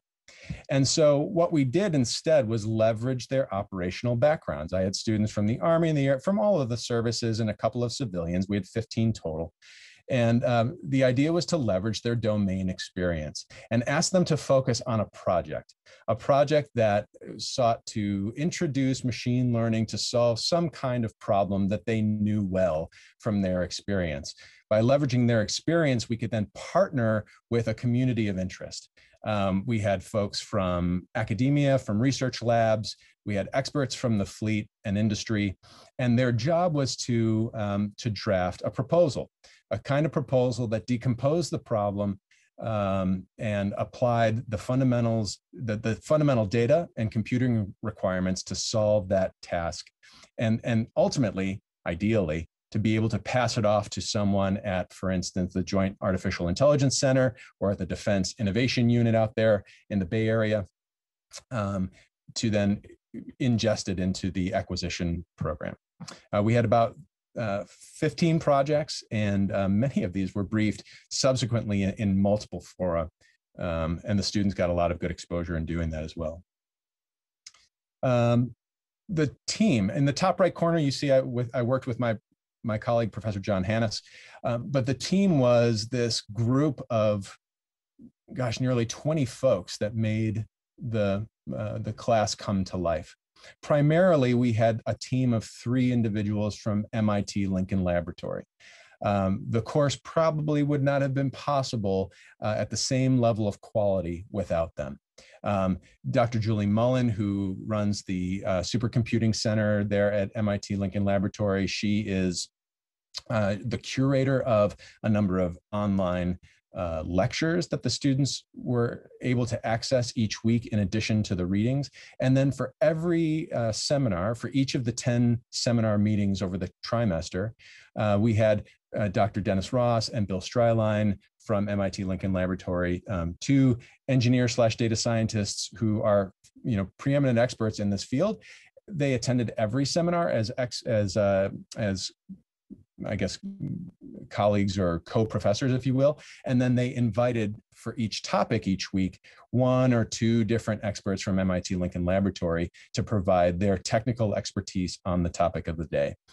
In addition, we had a sort of an application or a practical visitor. So our naval affiliates came from NAVWAR, from ONR, from the submarine force. We had folks from the Naval Academy and the Undersea Warfare Development Center. We had this really robust community that the students partnered with, not just in the seminars, but these folks were available to them afterwards as well, supporting their research. So as we explore some of the examples of artificial intelligence, I've found with our students that we got a lot of mileage by thinking about AI along a continuum from that varies from simple expressions of AI to much more complex applications.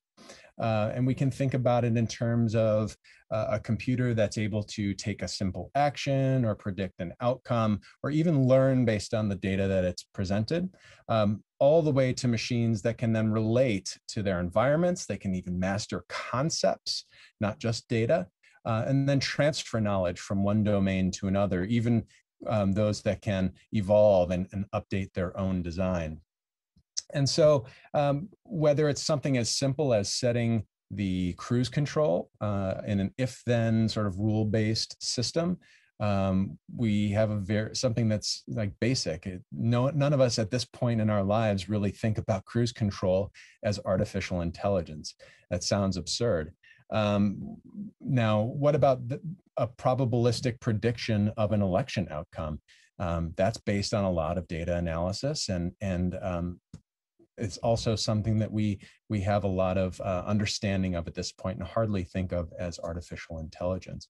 Where I think we start to now enter the domain of AI in a contemporary understanding is thinking about machines that can learn, that can take feedback and reuse it and create its own rule set or predict a rule set based on the data without any programming. If we think of yet another level of complexity, we might think about computers that are now creating their own content based on what they perceive. So in this example, this ridiculous example from the New York Times, this is a picture of 2 sumo wrestlers that are grappling, and the text created by the computer refers to the one man looking over his shoulder and giving him a kiss on the cheek, which is absolutely absurd and not what's going on, but kind of funny to think about the limits of a computer for creating based on its perception. If we consider the difference, or consider a computer now trying to relate to another, how do we relate to other human beings? We're perceptive in many ways, often trying to understand emotions as we see them being displayed. And so here's an example of a computer trying to read the expression on a human face and trying to determine whether it is fear or disgust or joy or some other emotion. My children are able to tell the difference between a real tiger and a stuffed animal tiger, but a computer might still struggle with that. This is obviously a cat. It has 4 legs, it has stripes in different colors, but the ability to transfer the concept of tiger from one to another and know that one will eat you and the other is something to cuddle with is something that a computer would obviously struggle with. And then finally, the idea that a computer might actually be able to dynamically change its design or its architecture and evolve in some way is the thing of movies. And those of you who have watched the movie Ex Machina might have a sense of that. Another way that we might think about artificial intelligence and its development, certainly our familiarization with these things, is in terms of simple games, right? So, for instance, if we think about how machine learning has cut its teeth on games of perfect information. These are the games of perfect information, those where all of the information in the game is available to the players and both players share the same level of information. And many of us are familiar with the IBM project. It started back in 1985 and was renamed Deep Blue in 1989 and finally defeated Garry Kasparov, right, in 1996. But that was a huge development after nearly 11 years of work just to win in a game of chess. By contrast, AlphaGo, which was a DeepMind project working on the game of Go displayed on the far right of your screen, a human being wasn't beaten in this game until 2015, nearly 20 years later, and finally in 2017 beat the #1 ranked person in the world. But so chess arguably seems simple compared to Go. And to illustrate that, I think the data on this screen provides some wherewithal for this contrast. So chess, 64 positions. That means there's 10 to the 47th possible moves. And ultimately, the number of games that you could have are 10 to the 123rd. By contrast, Go, far more complex, 361 different positions on the board with 10 to the 170th possible moves and 10 to the 360th possible games. So again, here's a situation where all the data are available to the computer, but what makes the difference between beating Garry Kasparov in chess in 1996 or beating the #1 ranked player in Go in 2017? This is a matter of computing power. We'll talk about data in a moment.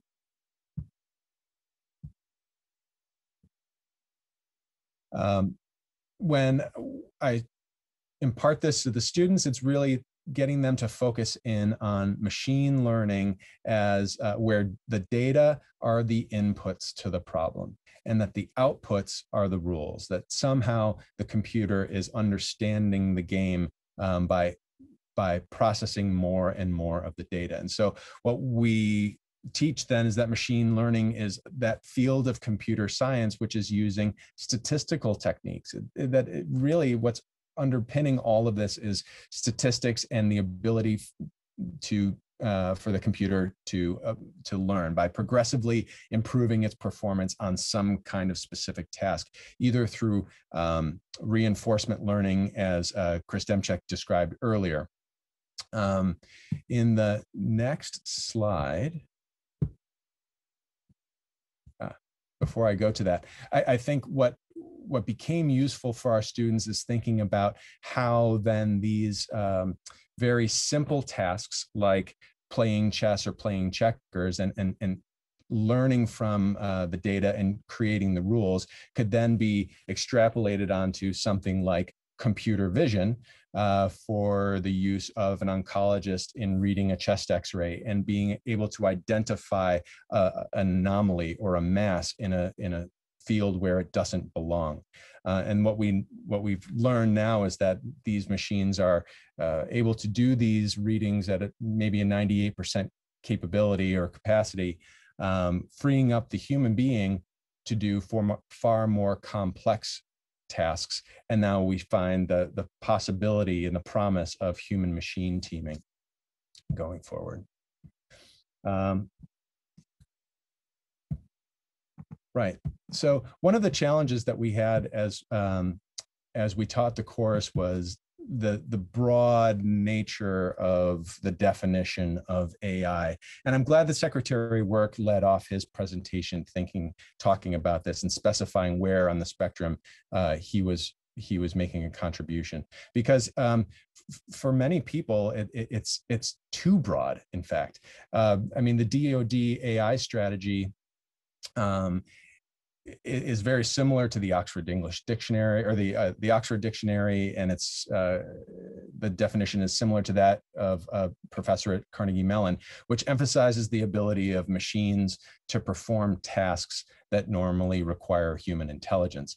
But that's pretty broad, and it can mean a lot of things to many people. And so what we tried to focus on in our class, and it met some resistance because of the popular allure of the broader definition, but we tried to focus on machine learning in our class, and specifically getting students to focus on the concept that machine learning is the practice of getting machines to make decisions without being programmed.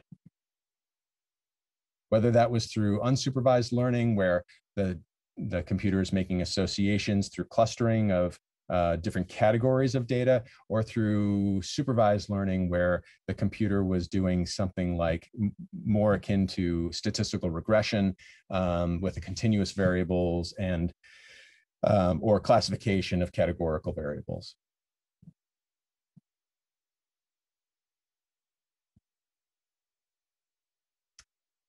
When General Hyten spoke to the DoD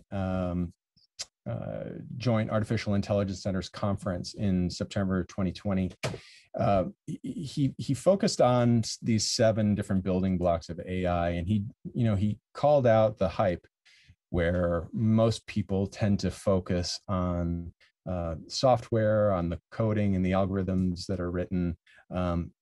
There's a lot of discussion about ethics in AI, and even like how to engage with industry or international partners. But for him, he said the 2 most important aspects of AI are data and computing. And so we really took that to heart in our class, and we asked our students to then start to take the problems that they're focused on in the field and start to decompose them onto some kind of taxonomy. And this is where we really started to unpack the black box. By breaking down their problems into 4 factors, we were able to get to the fundamentals. We said, what are the data? Well, first of all, look at the right side of this. What is the task that you're trying to do? What's the output? Are you asking machine learning or artificial intelligence to help you accomplish? And then walk that all the way back to the left. What are the inputs that you need for that output? What data do you begin with? Where is it collected? Where is it stored? What mechanism of computation is required to produce a function that ultimately accomplishes that task? And so it really requires students to think about the ones and zeros, about who owns those data, where are they downloaded to, and what kinds of computers are going to be processing them before you can assign them to something on a task list, like a universal task list. And so if we think about that, the Navy task list or the Joint Integrated Task List, we can think about an entire encyclopedia of these tasks, from employing firepower, logistics, exercising C2, protecting the force, all of these fundamental Navy or military missions. And for example, if what you're trying to do is improve your maintenance through some kind of machine learning, you can assign that to Navy task 4.3.2.1 of preventive maintenance, and then walk it back to what flight logs and maintenance records you might draw upon, put it through some sort of stochastic process, and then ultimately schedule inspections to achieve that predictive maintenance. This is a taxonomy that was offered to us by a reservist, a Navy reservist named Lieutenant Commander John Alstrada, and he is now a newly minted PhD from Stanford, who supports through his reserve work the Office of Naval Research. And his 4-point taxonomy is one way of thinking about it. MIT Lincoln Laboratory offered us another, but it was really useful for breaking down the work that the students were trying to get after. What I'm going to offer you now are 3 examples of the student work. One from one of our DoD Department of Navy civilians, another from an Air Force officer, and another from a Navy lieutenant. The first is an example of predictive maintenance. So Max Jones from Carderock had a fascinating project on trying to optimize the structural health of the Navy's vessels. So he's an engineer. He's a Bundy scholar attending the Naval War College as an in-residence student. And his project looked at, broke it down in these ways. So this presentation shows in the top left corner what his mission solution was. Number 2, what the data were that he believed were most important for making this work. Third, the processes and the computing that would be required and what kind of infrastructure he might need. And then finally, he was thinking about this in terms of human machine teaming. This is the slide that Max created for a presentation to his peers, and it reflects the 20-page paper that he ended up producing in a proposal format for the class. But he was trying to use machine learning to make real-time predictions of the structural health of the hull of any vessel. And he was using as input data, his training data rather, was using finite element modeling from NAVC, and then other simulated data that they had. And he believed that that could be put through the DoD High Performance Computing Center's infrastructure. This is available via, well, there's a couple of ways that you can gain access to it, but it's available through a browser on both the unclassified and the SIPR net. And similar to the way that machine learning might be used on chest x-rays or something like that to support a physician, Max envisioned that machine learning could be used to complement the expertise of an operator at sea or inspectors in the shipyards, or engineers who were working at NAVC. He didn't see this as a substitute for their expertise. He saw it as a complement to it. And this was pretty common among all the students, identifying that the promise of AI and the promise of machine learning was in this human-machine teaming. And he believed that by fielding this capability that he was proposing, that it would support a sort of field-to-learn model, that we would learn a lot more as a community about the structural health of our vessels and the techniques for predictive maintenance by using this.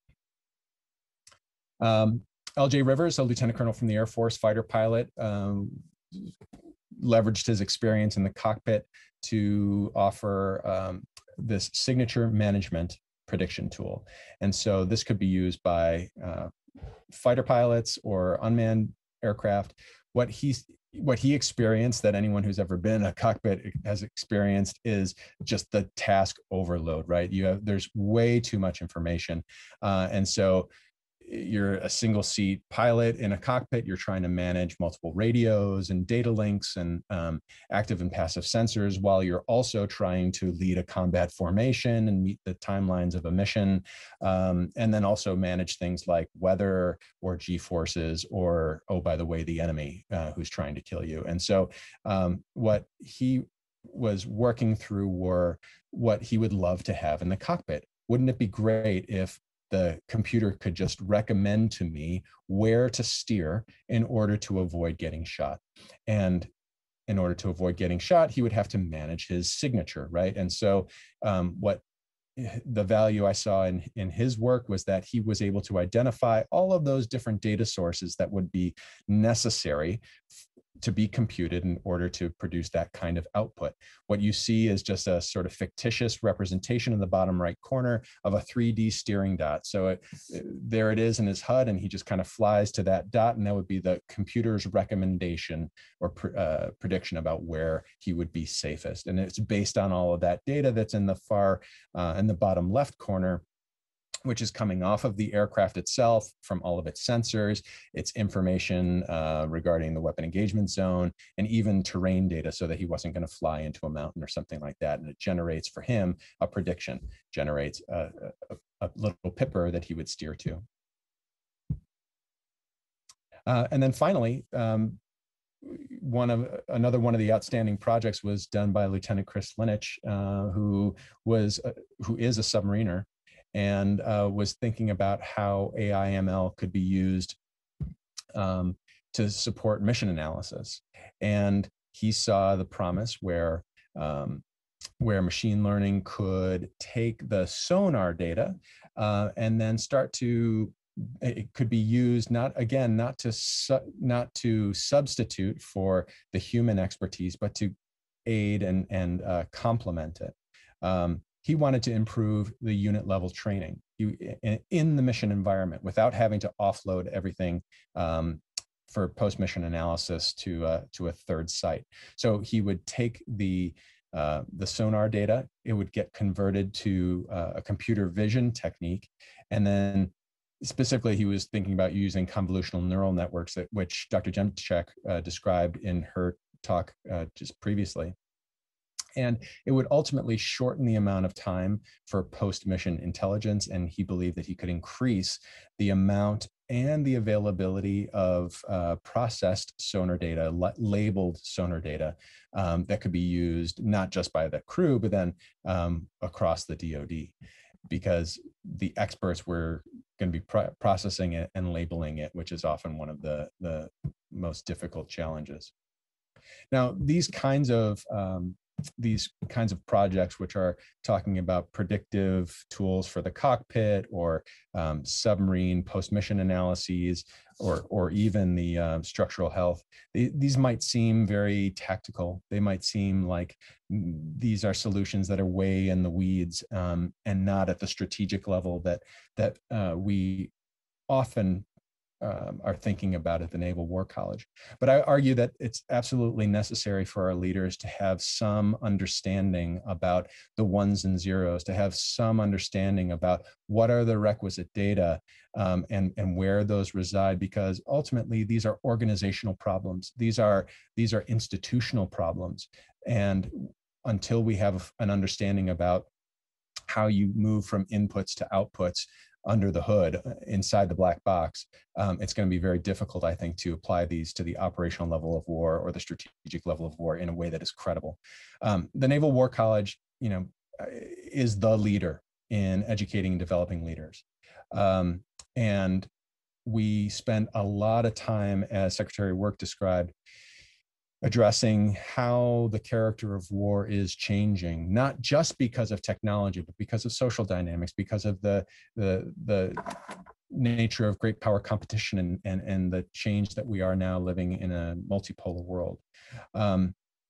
I think that artificial intelligence and other emerging technologies are increasingly part of an officer's preparation. And what I'm seeing among my students is that AI and emerging technologies has to be part of their curriculum, whether it's through the Future Warfighting Symposium, which you've supported, or through electives like this, and then other learning opportunities that the college supports. This is part of that framework for developing so that they're ready for future operations and for leadership in a world where our adversaries have a goal and are determined to beat us to the punch. That's all I have. It's been a real pleasure to talk with you today. My email is listed here on the screen if you'd like to contact me, but I look forward to engaging with you in discussion. Captain O'Hara, many thanks to you as well for that exceptional and thoughtful presentation. I know your students at the college and of course colleagues in DC benefit greatly from your continued research, study, and analysis. Thank you. Ladies and gentlemen, I recognize that we did not offer a question and answer segment for our last two guest speakers, but that was intentional. I would now like to invite the Honorable Bob Work back to the microphone for a brief collaborative Q&A session with Dr. Demchak and Captain O'Hara as a way to link Secretary Work's opening remarks with those presented by Dr. Demchak and Captain O'Hara in the form of a brief moderated discussion. We have just a couple of moments, but perhaps some final thoughts from Secretary Work, Dr. Demchak and Captain O'Hara. Secretary Work. Well, I enjoyed both Chris and Mike's presentations very much. Chris's, I've never heard of the systems competition the way that Chris had done it, but I think it gives the audience a clear picture that China is a different competitor than the United States has ever faced. The United States has never competed against a competitor or even group of competitors with a GDP greater than 40 or 45% of its own. And China has already passed us in purchasing power parity. They are probably going to pass us in absolute GDP by the end of the 20s.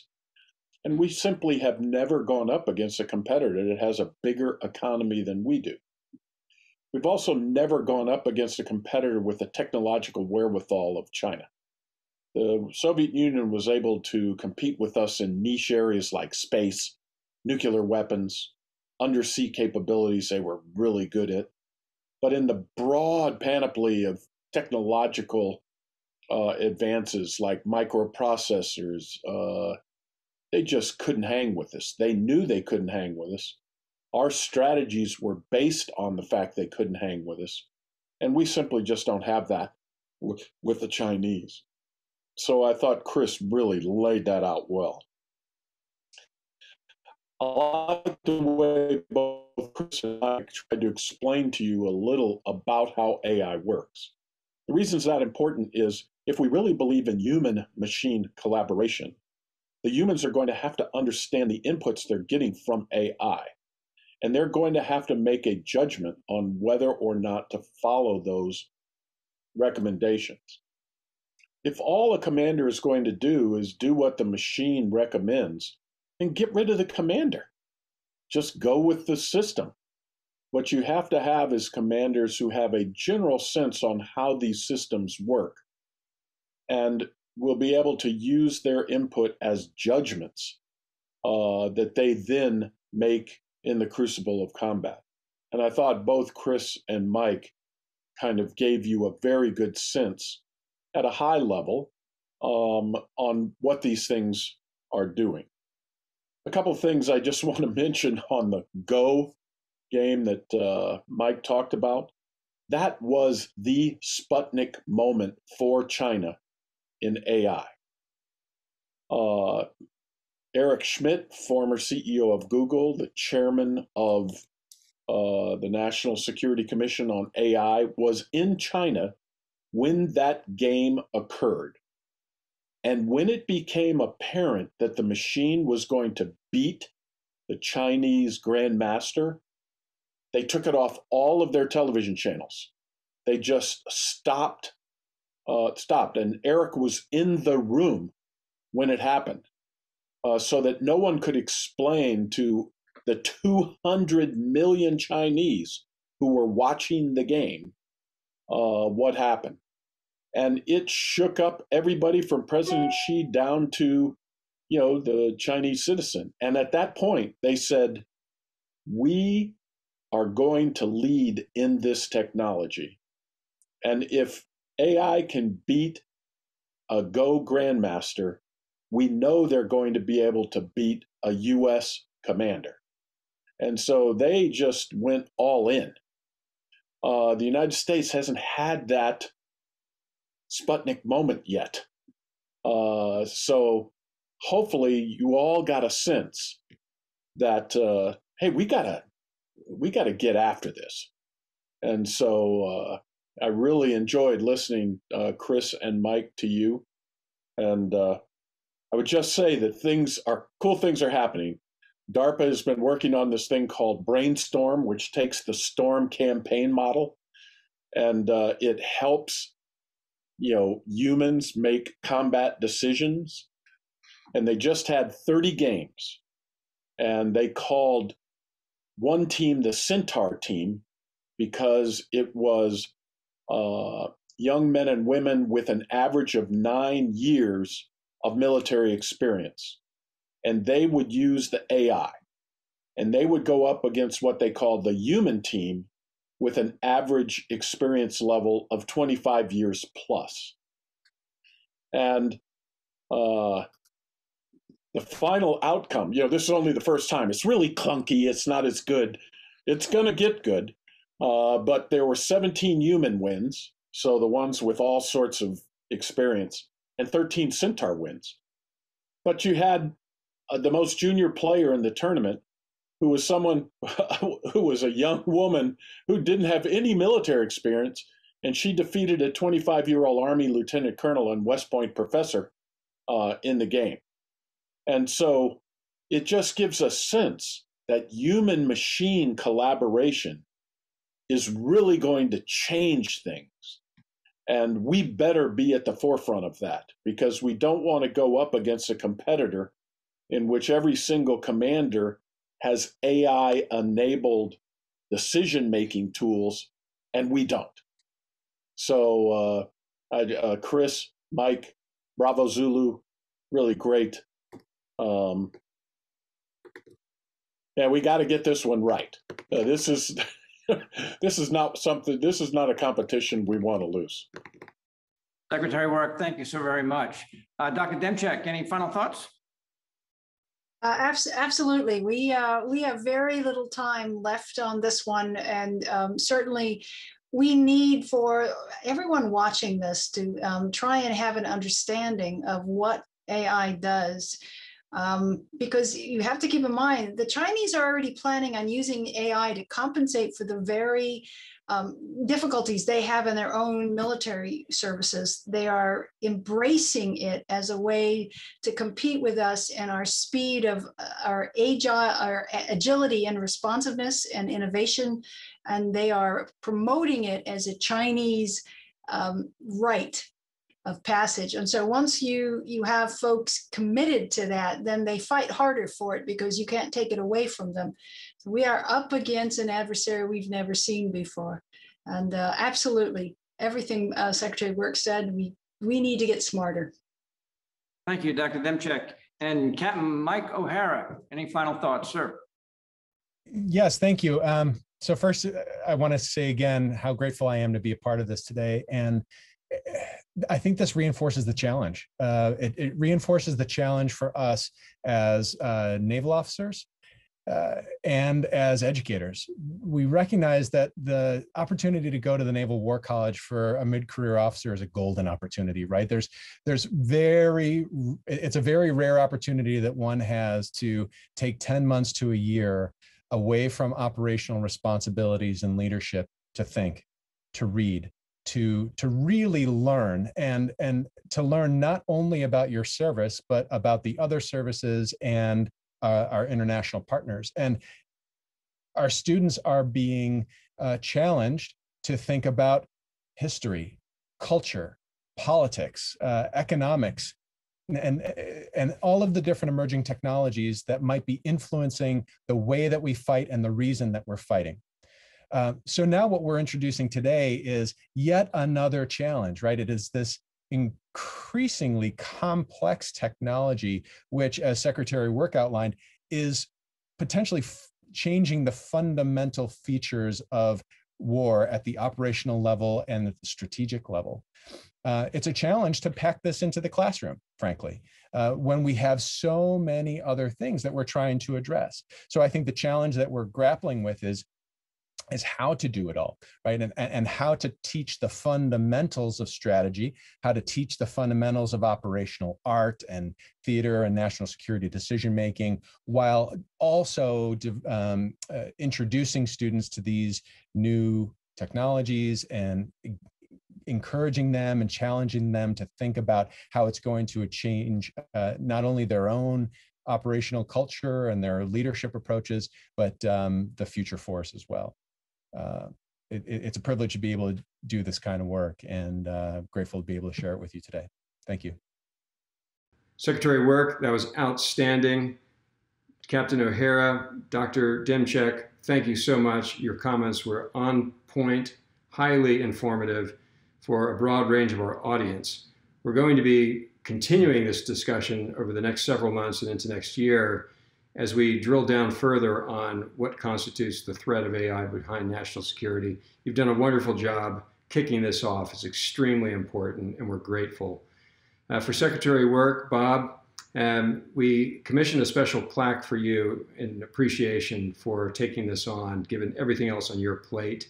One of our trustees has 3 sons who have served in the military, 2 in the Marines, and 1 in the Navy SEALs who's currently still deployed. Between deployments, he prepared a plaque with the Naval War College, which we are going to present to you when we are together again. It's the Navy War College and the topographical overlay of Coasters Harbor and that wonderful facility that we all enjoy going to at Nav Station Newport.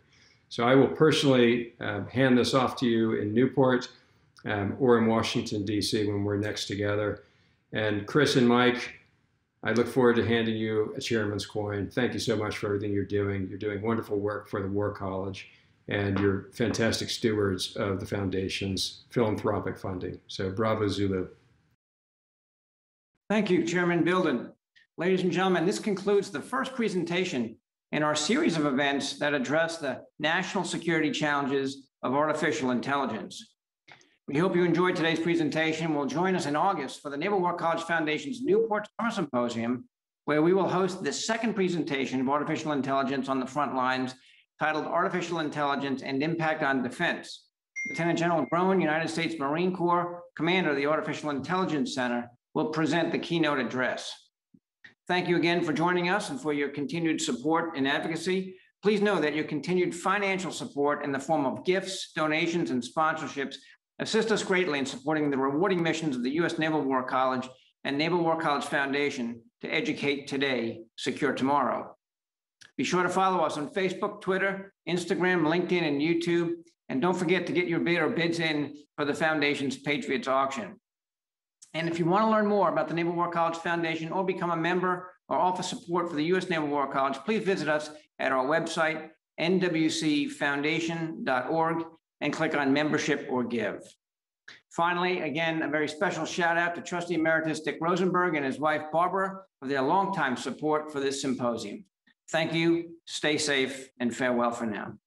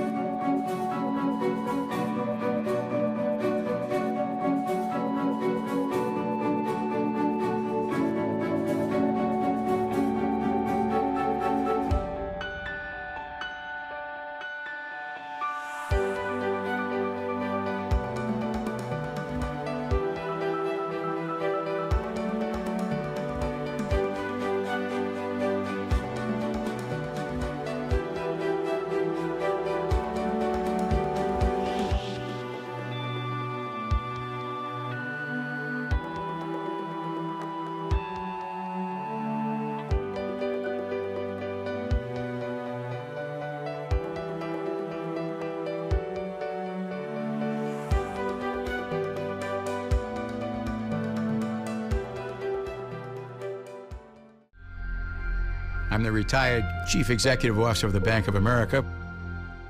I've had a few achievements, but being a trustee of the War College Foundation ranks right up there.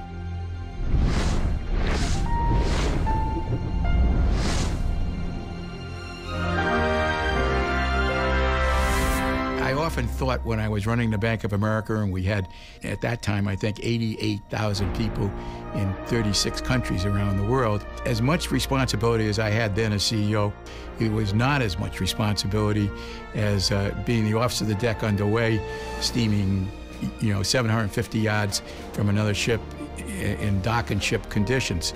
That Navy experience gave me the confidence that, running 80,000 people in 36 countries is really not all that hard.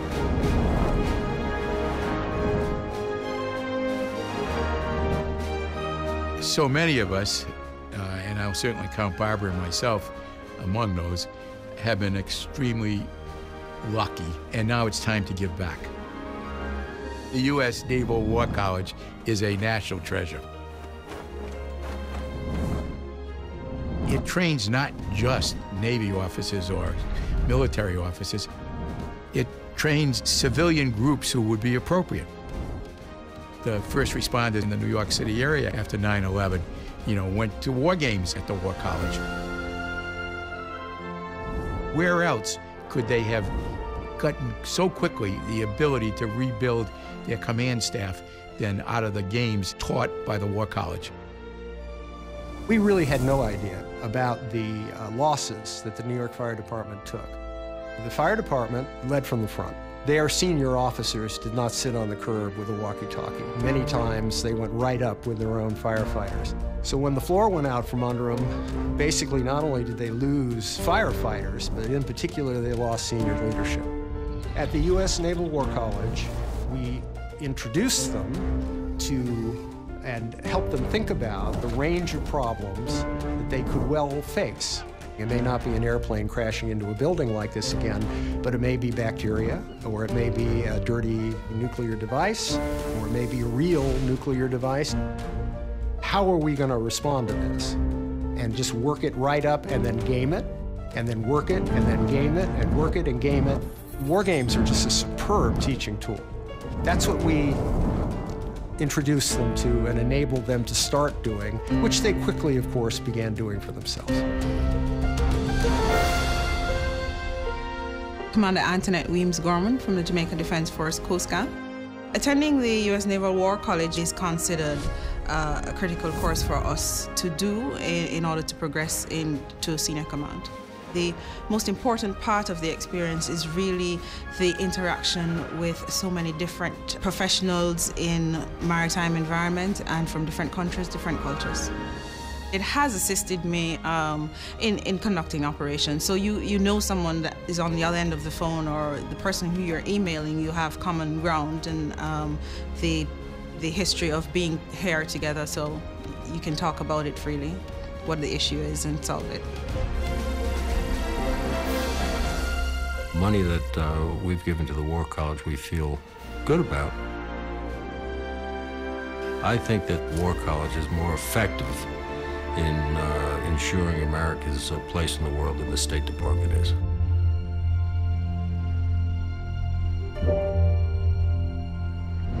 I think what goes on in the War College, I think that's terribly valuable to the stability of America's position in the world.